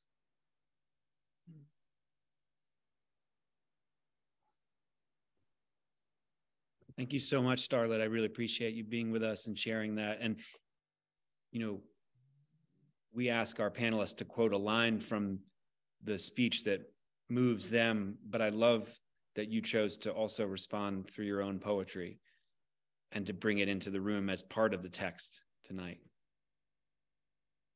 Dominic, did you want to respond? I didn't want to cut you off. No worries. Thank you, Bryan. Thank you so much, Starlet, as well. You know, we have over 25 different projects, and in one of them we say, you know, we talk about what it is to re-traumatize people and to be victimized. And we talk about where's the power in re-killing the dead. And all of these years later, you know, I just feel like, you know, poem after poem, memorial after memorial, you know, Eleanor Bunkers, you know, Rodney King, Sean Bell. We do a lot of work with Sean Bell's mother and the mothers of the movement, Gwen Carr. And the night that I viewed this tape, I made it my business to reach out to both of them just to check their temperature and make sure that they were okay, because I knew that it would, you know, I knew that their names would come up and it would be another example of why it's so important to express our thoughts in the way that you did tonight when you read that beautiful poem. Thank you so much. We have a long way to go and a lot of work to do. And if there's someone on this planet that doesn't see that, then we have even more work to do. Thank you, Bryan. Thanks, Dominic. Yeah, I love also, Starlet, that you brought in this rhetorical question of, you know, that obviously Douglass is having to justify having the convention at all as its president to a country that's saying, why would you have it? And even to people within his ranks saying, if we have it, are we not reinforcing the color line by drawing the line ourselves? And it feels like a form of gaslighting that's happening to them, just like the brutality of what we're talking about in terms of the police and racialized violence that we've been talking about. That and Douglass speaks to that, the terror that evokes, and the terror that was in your poem too.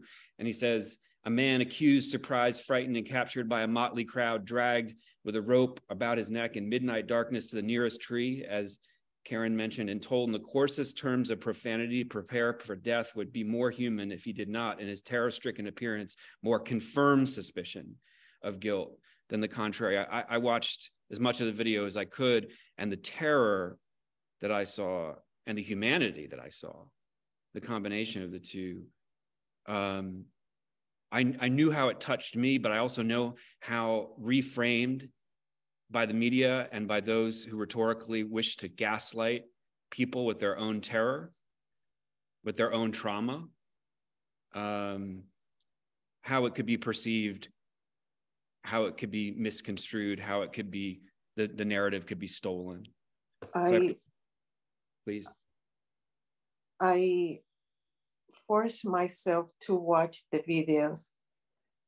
I didn't want to, but I felt that I needed to be witness, that we'll need to be witness of injustice so horrible. And then when I saw it, I felt many emotions, and I needed to let it out in a way that was constructive. And that's when I wrote the poem. And I am extremely grateful for having had the opportunity to share it with you all. And I would like to share it and offer it to your organization, to what you, Dominic, and you, Bryan, are doing. If you guys can use it to bring change, to make people understand the fear that we feel, I would be honored. Thank you so much, Starlet. We will definitely be in touch. And we're grateful to you for reading it here tonight. I also want to say there's so much we could respond to, but the analogy you made to rape and to rape culture, also, I don't want to just elide and skip that over, because that was a really apt and powerful analogy you brought into the room. But there are many other people who are waiting to speak, so we want to get to as many as we can in the limited time we have. I believe we're going to Divine next, which I love that name very much. Divine, over to you. You're next in line. Thank you, Bryan. Thank you, everyone, for allowing me to share space with you all tonight. I could not pick one line. So my name is Divine Lipscomb. I'm a first-year master's student here at Penn State University Park, studying clinical rehabilitation and mental health. I'm also a formerly incarcerated scholar here at the university, and the first Black elected official to State College Borough, and the first formerly incarcerated elected official here as well. And I preface that simply because we had a killing here of a young Black male, Osazi. I'm going to say his name. And in spaces like this, it's important that we remember those that we lose to police violence and systemic violence. And I am an elected official only because our community suffered that loss, right? Because it was in the same themes that our ancestor Frederick Douglass spoke on, that systemic violence and that targeting of Black men and women, and how we also do not hold seats of power, right? Particularly in the realm of governance. And a lot of that governance is taken away from us at young ages. I was incarcerated at 14, 15, and then I did a long stretch at 16 from New York State's stop and frisk. The only reason why I was stopped and frisked so much was not because I was committing crimes, but because there was an influx of police on the streets of New York in the 90s and still now, where the more you encounter police, the higher your chances are of actually going through the system, right? The police are not circling around our town here at State College stopping and frisking people, because if they did, the community would raise hell, right? That's one. And two, we would have more people who are privileged and white flooding our county correctional facility. And so as I was listening to the speech, I was supposed to have been writing a paper, but Dominic, when I heard Dominic's introduction, I paused, and then I actually heard what was happening in the speech, and I'm like, wow, we still are targeted 140 years later. That speech could have been written yesterday. We still are not allowed to govern in a sense that we are represented. I should not have been the first Black American to be elected in my town. And the way and the rates that we incarcerate people, I should not be I only know of 3 formerly incarcerated folks who hold state office: Tara Simmons in Washington, and another gentleman in Washington, D.C., and myself. There's millions of people who have been in the carceral system. And so there's another voice that we are missing. Is that done on purpose? And if so, are we blinded to this? And at what point do we say white supremacy is not just in policing, it's not just in government, but it's also internalized, and where we feel that we are not enough and we need to be perfect in order to occupy these spaces of change, right? And so then how do we work to dismantle all systems, not just external, but internal systems as well? And then what does that look like? And how do we even start, right? But thank you for allowing me to share space with you all. You're muted. Thank you so much, Divine. Dominic, I'd love for you to respond, but also before we go to Dr. Fraser, I would love for you to ask your second question. Dominic and I are always sort of trying to feel the room. When should we drop a second or third question? You can, Dr. Fraser especially, you can ignore the question. You can assimilate it into your perfect statement, making sense of it all. It's all really variations on the same theme, but we want to try to perturb the conversation, maybe move it in a couple other directions. Divine, I really liked your questions too, and we'll let that float because other people I know will answer. But maybe Dominic, you could respond and answer and ask your question, because I think it's a good time now, and then we'll go to Dr. Roan Fraser next. Yeah. So first of all, thank you, Divine. I really feel like what you discuss is the new form of lynching. It's just, we're still dragging people to that dark tree and that dark space. It's just happening in a new way. And Douglass spoke about that, and we're gonna highlight a quote that he made that's in reference to that. And he said, the same old snake, though in a new skin. And that is exactly what is happening today. So Douglass talked about the color lines and how they bleed into every aspect of American life. And that touches on everything that's important to people who live on this planet. Things like law and economics and policy and housing, education, civil rights, employment. And though much has changed over the last 140 years, the color line is still very much with us. It is still present today. And it is part of the American fabric of the society that we live in, unfortunately. And Douglass uses the phrase to describe the nation, its laws, its policies, and the political parties. And he calls it what I just said a little while ago, the same old snake, though in a new skin. How does that phrase sit with you tonight? What does it say to you? Is our second question. So Dr. Fraser, you're next. Again, over to you. You can riff on that, or you can move in whatever direction you'd like.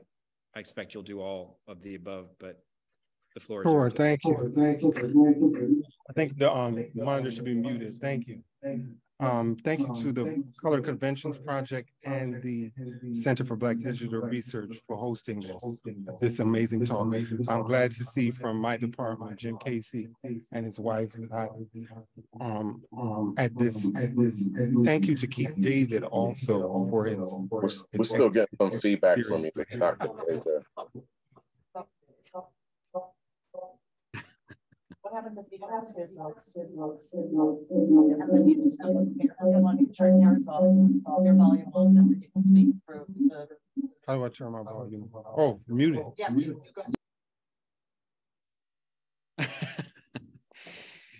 Now we can't hear you at all, unfortunately.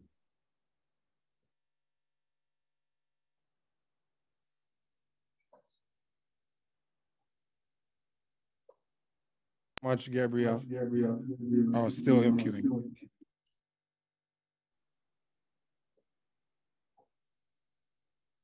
I think he's going to leave the room. This is how we solve problems in the 21st century. I mentioned there would be glitches, there would be challenges, but that's okay. Thank you for your patience. No problem. We're in this together with you.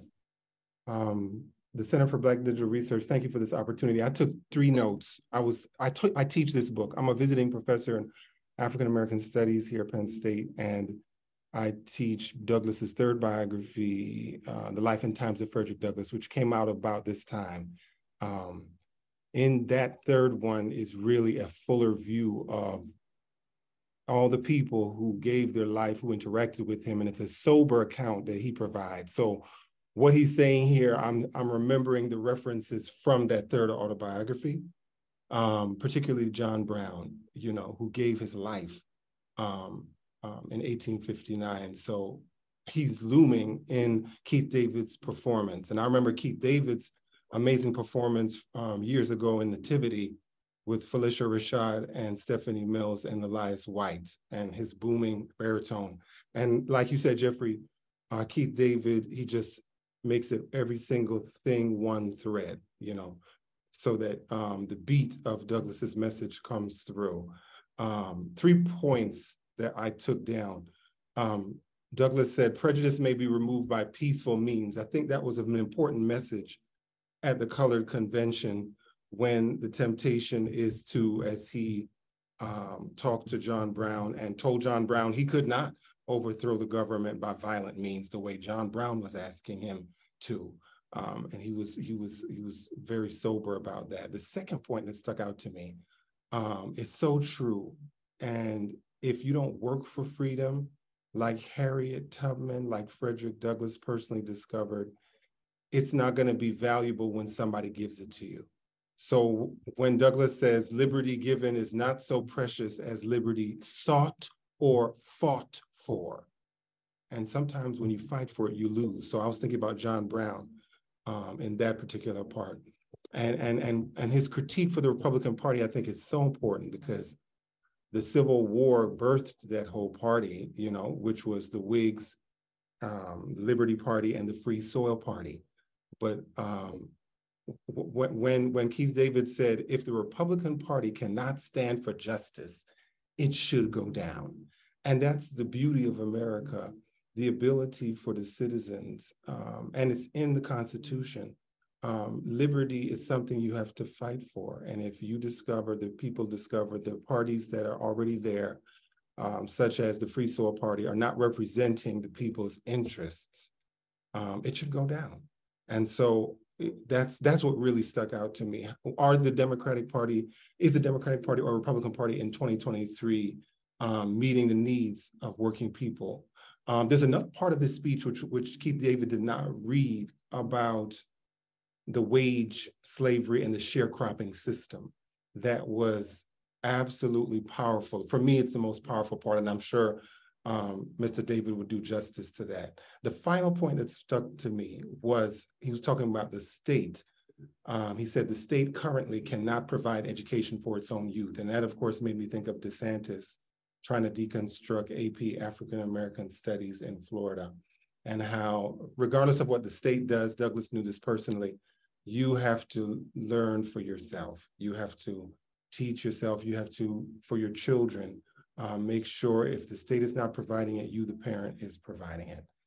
Because as it currently stands, it's not going to provide education for its own youth. Thank you again, Center for Digital Black Research and the Color Convention program for this event.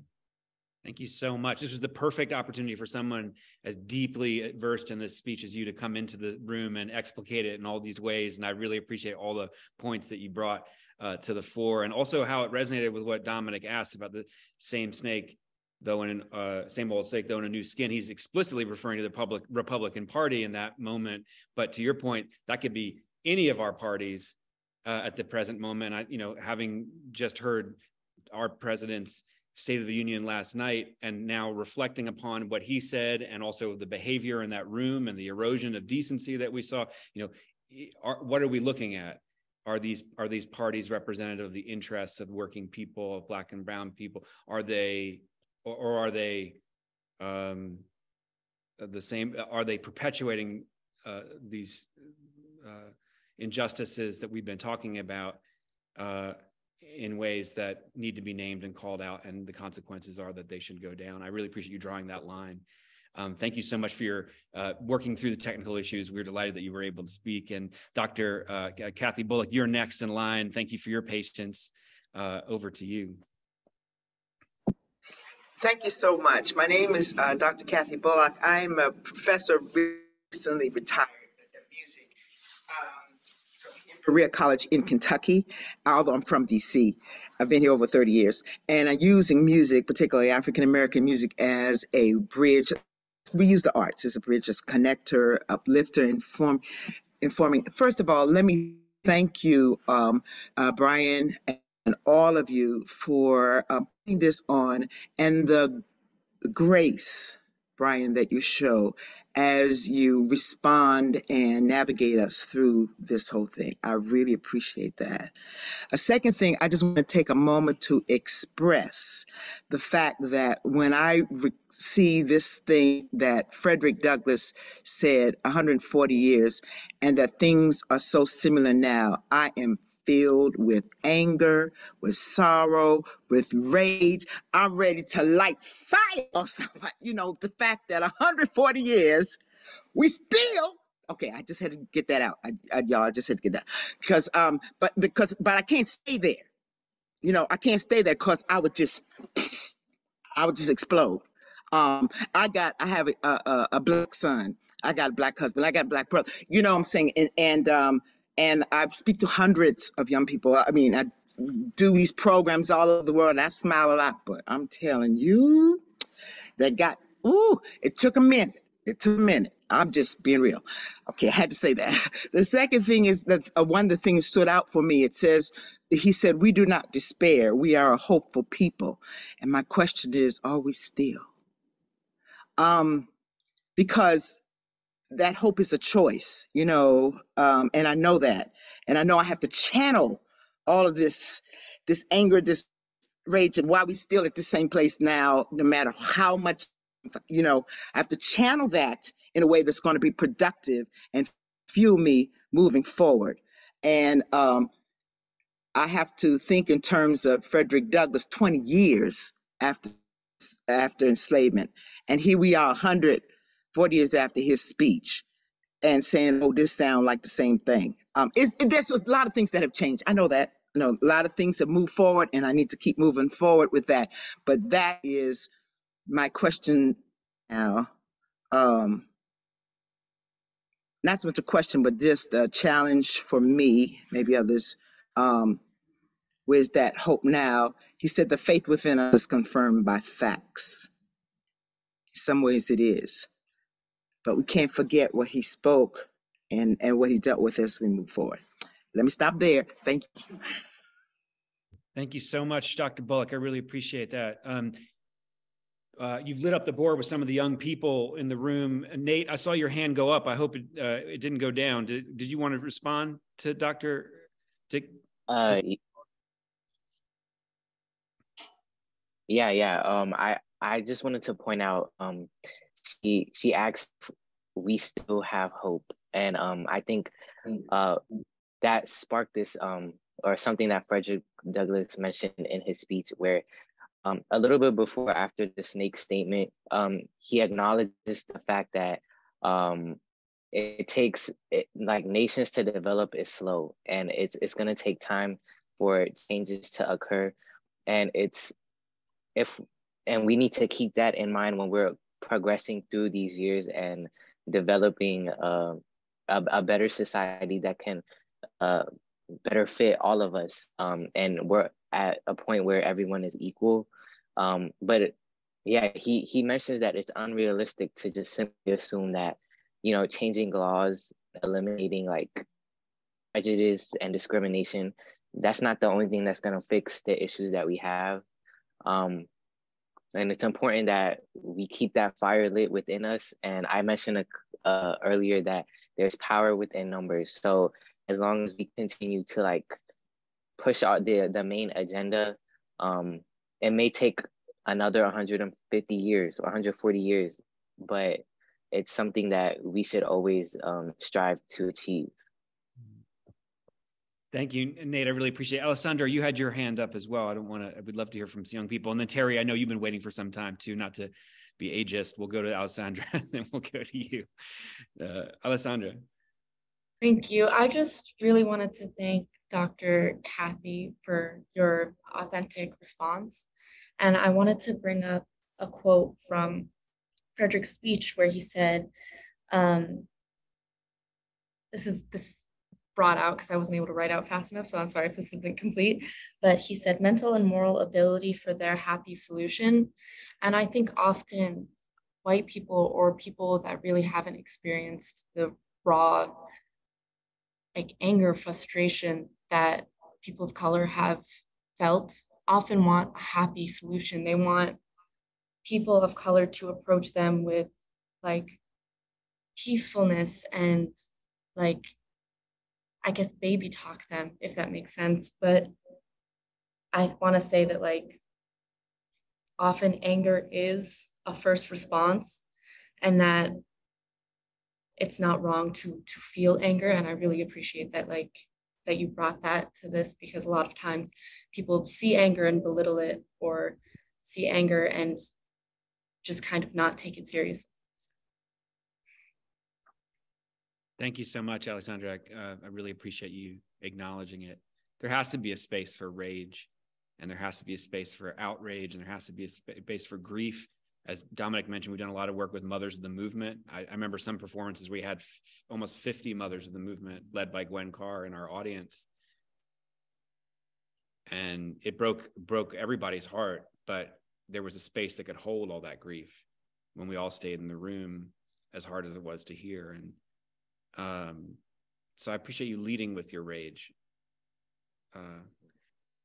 tonight, and others acknowledging that, you know, I also appreciate the fire that Keith brought to certain sections as he read too. It's not even though Douglass is so rhetorically controlled, such an amazing orator, you feel the emotions coming through in certain sections too.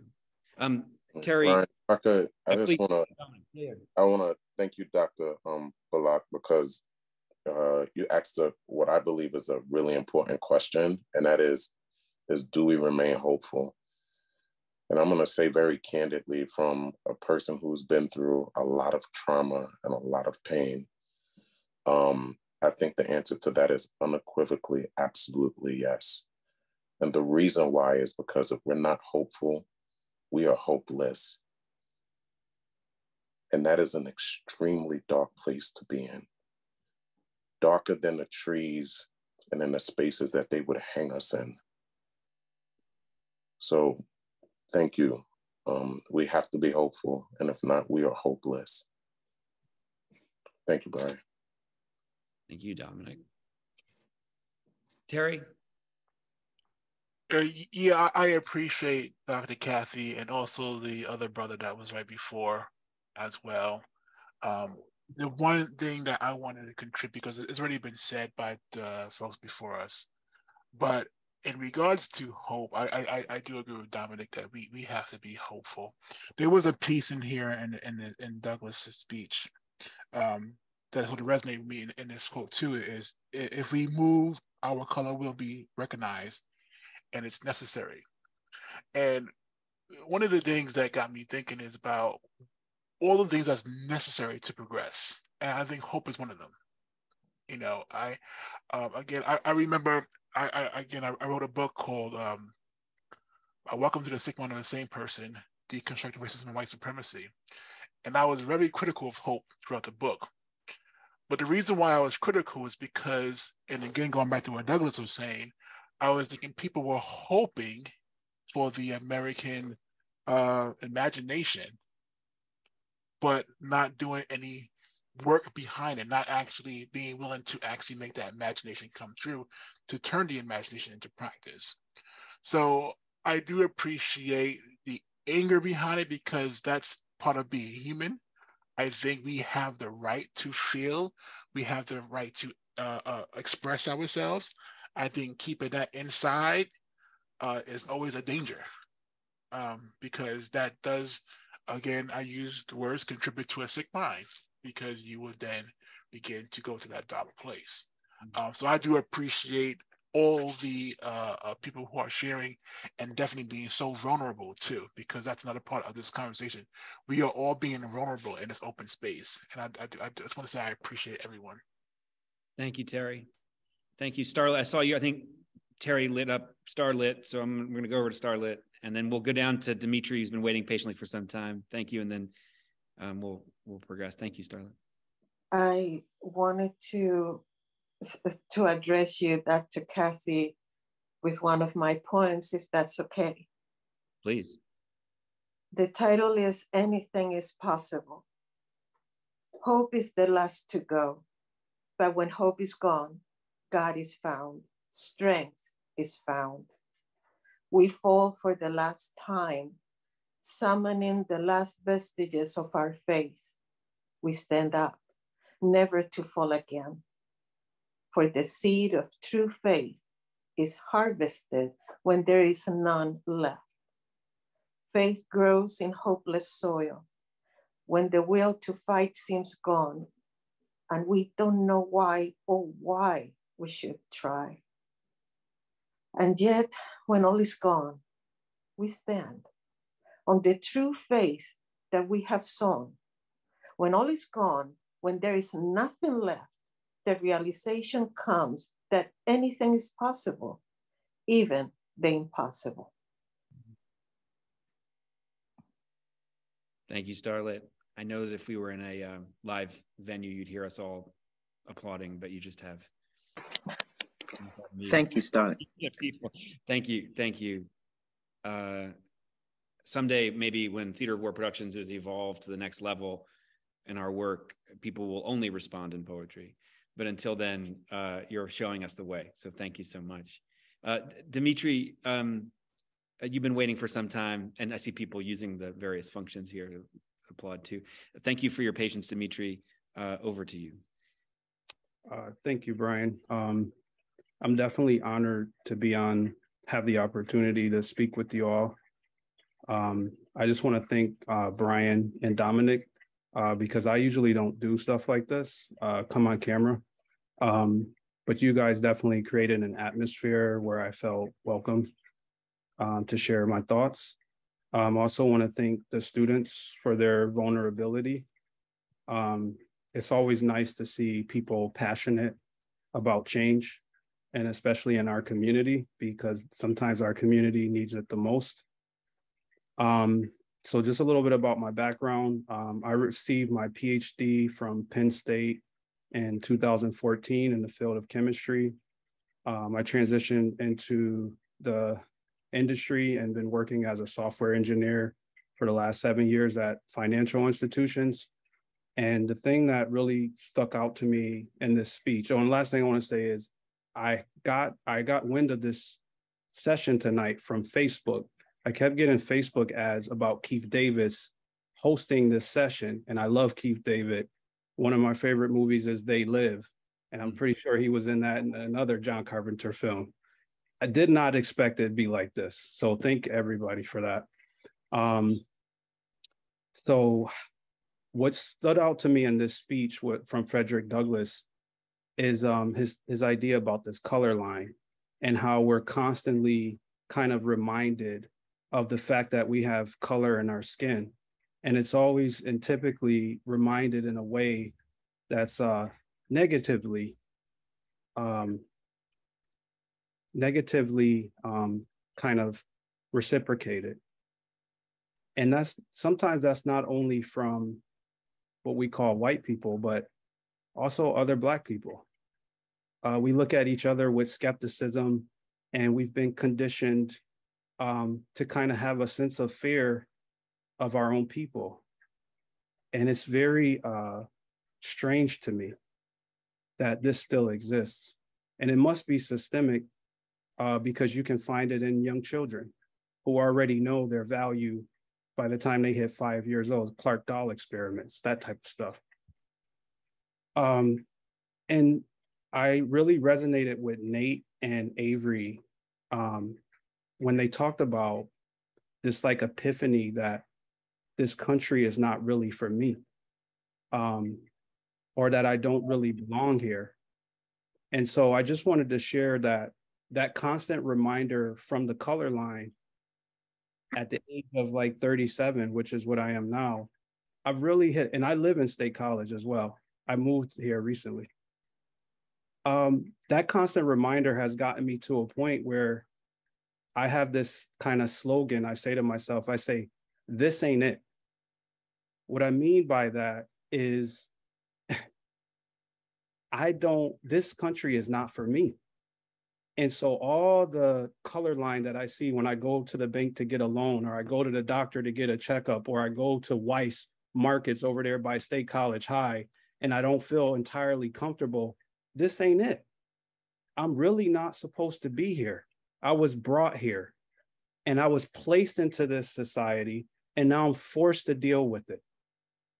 And it's extremely frustrating. And sometimes I look at videos from other places in the earth, like the continent of Africa and specifically South Africa, and I say, maybe I'd be better off there. I'd love the idea of walking into a business and seeing people who welcome me, who want me there, who don't think about me in a negative way. Not that everybody does, but that sees me as a human being. And I have that relaxation, right? That relaxation that I'm just a human trying to live a human existence and be free. So I just wanted to share that, that I resonate with that idea. And I'm thinking about what that means for me, that I don't belong here, what I can do with that.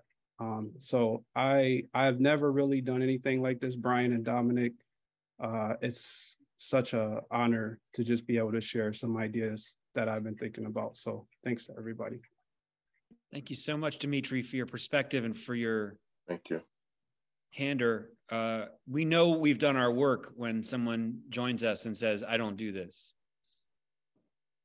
And it wasn't Dominic and I who did the work. We did a little of it, but it was really everyone who's on screen right now who made it possible by democratizing this conversation and saying, Dimitri could feel comfortable in this crowd, with these folks. He could share that with us. So thank you for sharing it with us, Dimitri, and thank you to everyone else for making it possible. This to me is what it's all about.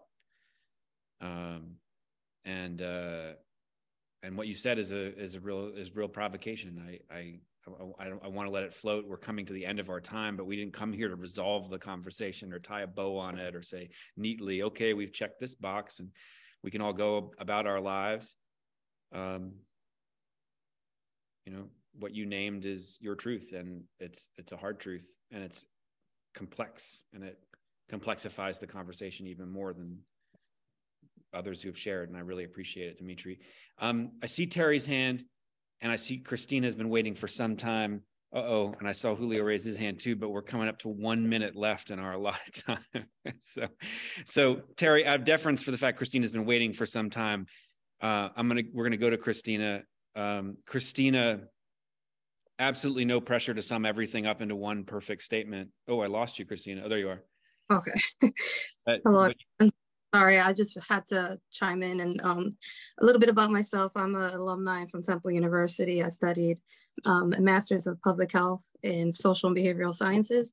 And just when Dominic spoke about the what was it called? The snake with the different clothes on.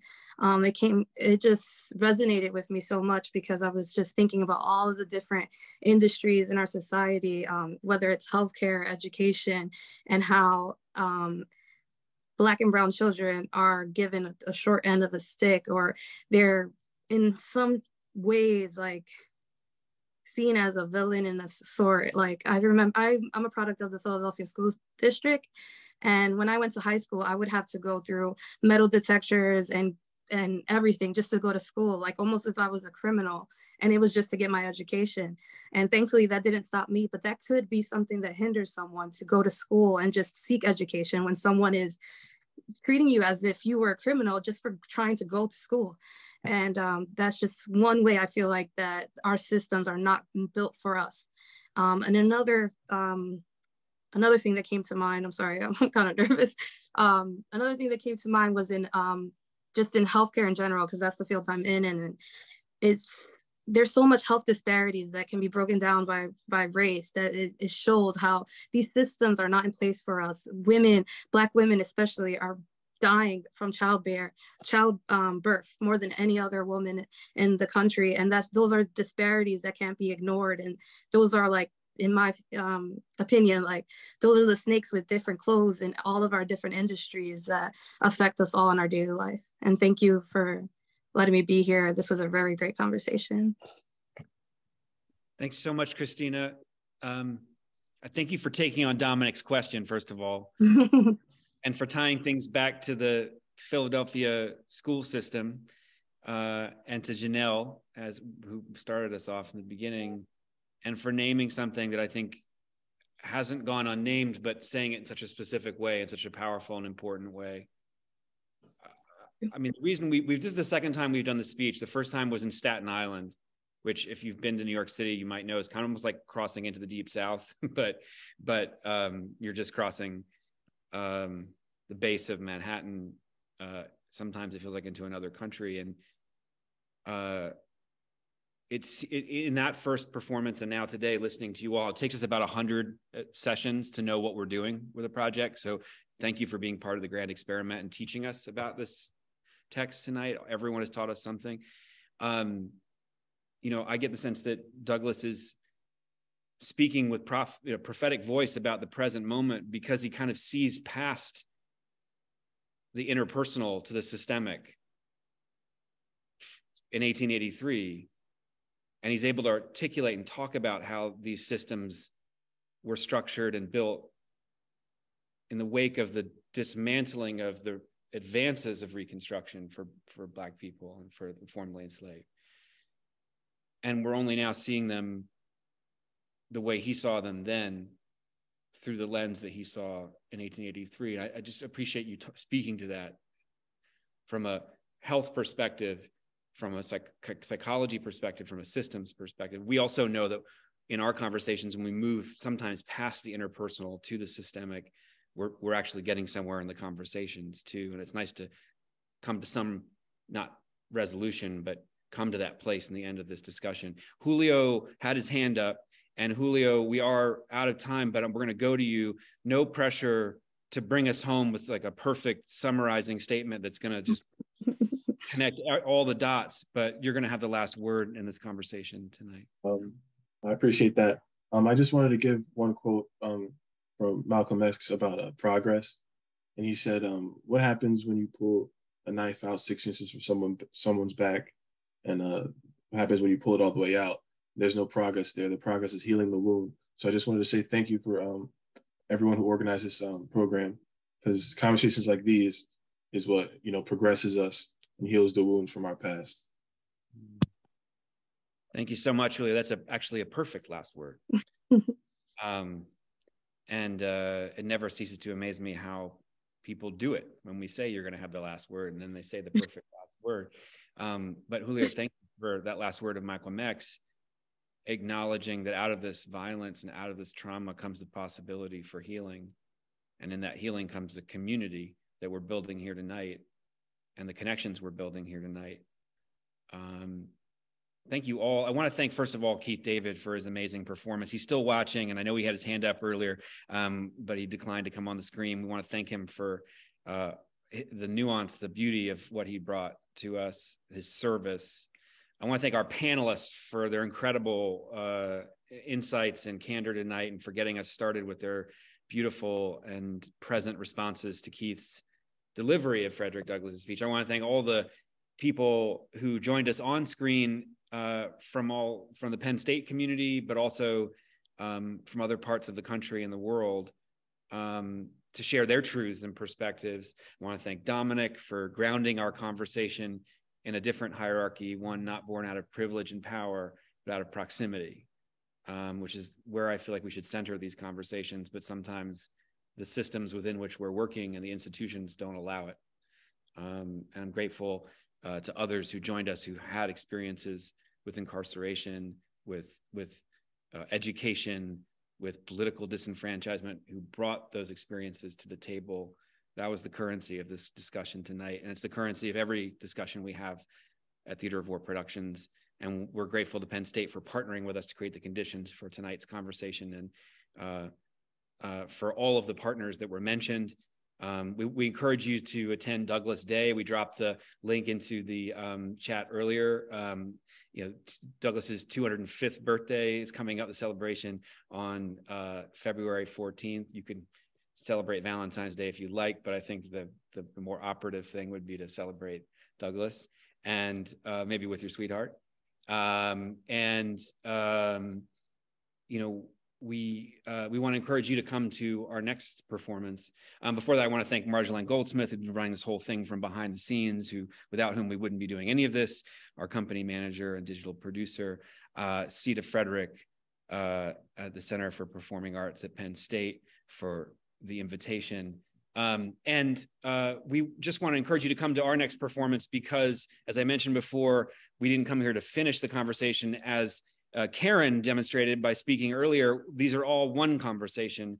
And our next conversation will be happening on February 23rd, and that's with our project, The Nurse Antigone, which is a presentation of Sophocles' Antigone with Margaret Atwood, Jessie Buckley, Frankie Faison, Otto Blankson Wood, and a chorus of frontline nurses interrogating some of the themes we've been talking about tonight about social determinants of health, the color line as it meets healthcare, but also the unique challenges faced by nurses over the last 3 years, the past, present, and future of nursing. And then on February, and that's The Nurse Antigone, we're dropping that link into the chat now. The next one after that, February 28th, will be the Suppliants Project, led by Alfred Molina, Frankie Faison, Nyasha Hatendi, and a chorus of community members from 8 different immigrant backgrounds from San Diego. That'll be a live performance at the University of California, San Diego, that will be presenting on Zoom as well, hybrid, and bringing people into global dialogue with a play by Aeschylus about 50 refugees seeking asylum at an ancient border from forced marriage and violence. And all of these are overlapping and interconnecting subjects. All of them have a chorus that emerges, and we hope the chorus that emerged tonight will join us and speak to the chorus of the next, and that you consider yourself, if you've never been to one of our events, invited, and you've been added to our mailing list too, whether you like it or not. I apologize in advance. So you'll be getting invitations to these upcoming events, but we hope to see you again soon so that we can continue this dialogue that we started here tonight. If we had one message to deliver to you 140 years after Douglass's speech, it's simply this: if you're related to anything that was said in the speech or in this room, this brave space we've created together, you're not alone in this space, in this room. You're not alone across the country and the world. This is the end of the second presentation of the Frederick Douglass Project, and I hope there are many, many more and that you'll attend them, because if you've seen one, you've seen one. Most critically, you're not alone across time, not alone across the last 140 years, not alone across the last 400 years. You're not alone across millennia. And that can bring both comfort and rage. And there's space for all of that in our discussion and in the ongoing dialogue we'll be having with you, I hope, in the weeks and months ahead, years ahead. But you are not alone across time is the public health message of Theater of War Productions. This is a struggle that is global. It is a struggle that is basic to what it means to be human, and is a struggle that we're in together. And I'm grateful to everyone who came together and were vulnerable and present in the way that we were all tonight. Before we close out, I just want to say that we dropped a link into the chat for those of you in the Penn State community. Penn State would like to know a little bit more about who you are and where you are in the campuses, so they can gain traction for doing more events like this. So we'd be grateful if you could take the brief survey at the end when it pops up as you close out. But before it closes out, Dominic and I are wishing you all, all our best wishes. Dominic, maybe you can close this out. Yeah, no, thank you, Ryan. Thank you, everybody here tonight. Thank you, everyone who participated in this experience. We are wishing you much, much success, much, much healing, and an opportunity to just continue to be involved in the work that we're doing. There's so much more to be done. We're humbled and honored to be here with you. And I know that I speak for the entire company here at Theater World Productions, Marjolaine Goldsmith, Bryan Doerries. Thank you, Penn. Have a good evening, everybody. We're looking forward to seeing you at our next performance. Good night, everybody. Thanks, Dominic. And I see Keith joined us on screen. Good night, Keith. Thank you again. We'll see you at the next one. Appreciate you, Keith. Good night, brother. All best. Good night, everybody. Thank you so much. It's a great discussion. Blessings to you. Discussion. Yes, Thank sir. you, Keith. Thank you so much. Thank you. My email. Thank you, Starlet. I got it. Thank you so much. Thank you for this. It's amazing. Thank you. This was a fantastic discussion. Thank you all. Thank you, Terry. Thanks, Terry. Good night, everybody. Good night. Good night. Good night. No. Bye.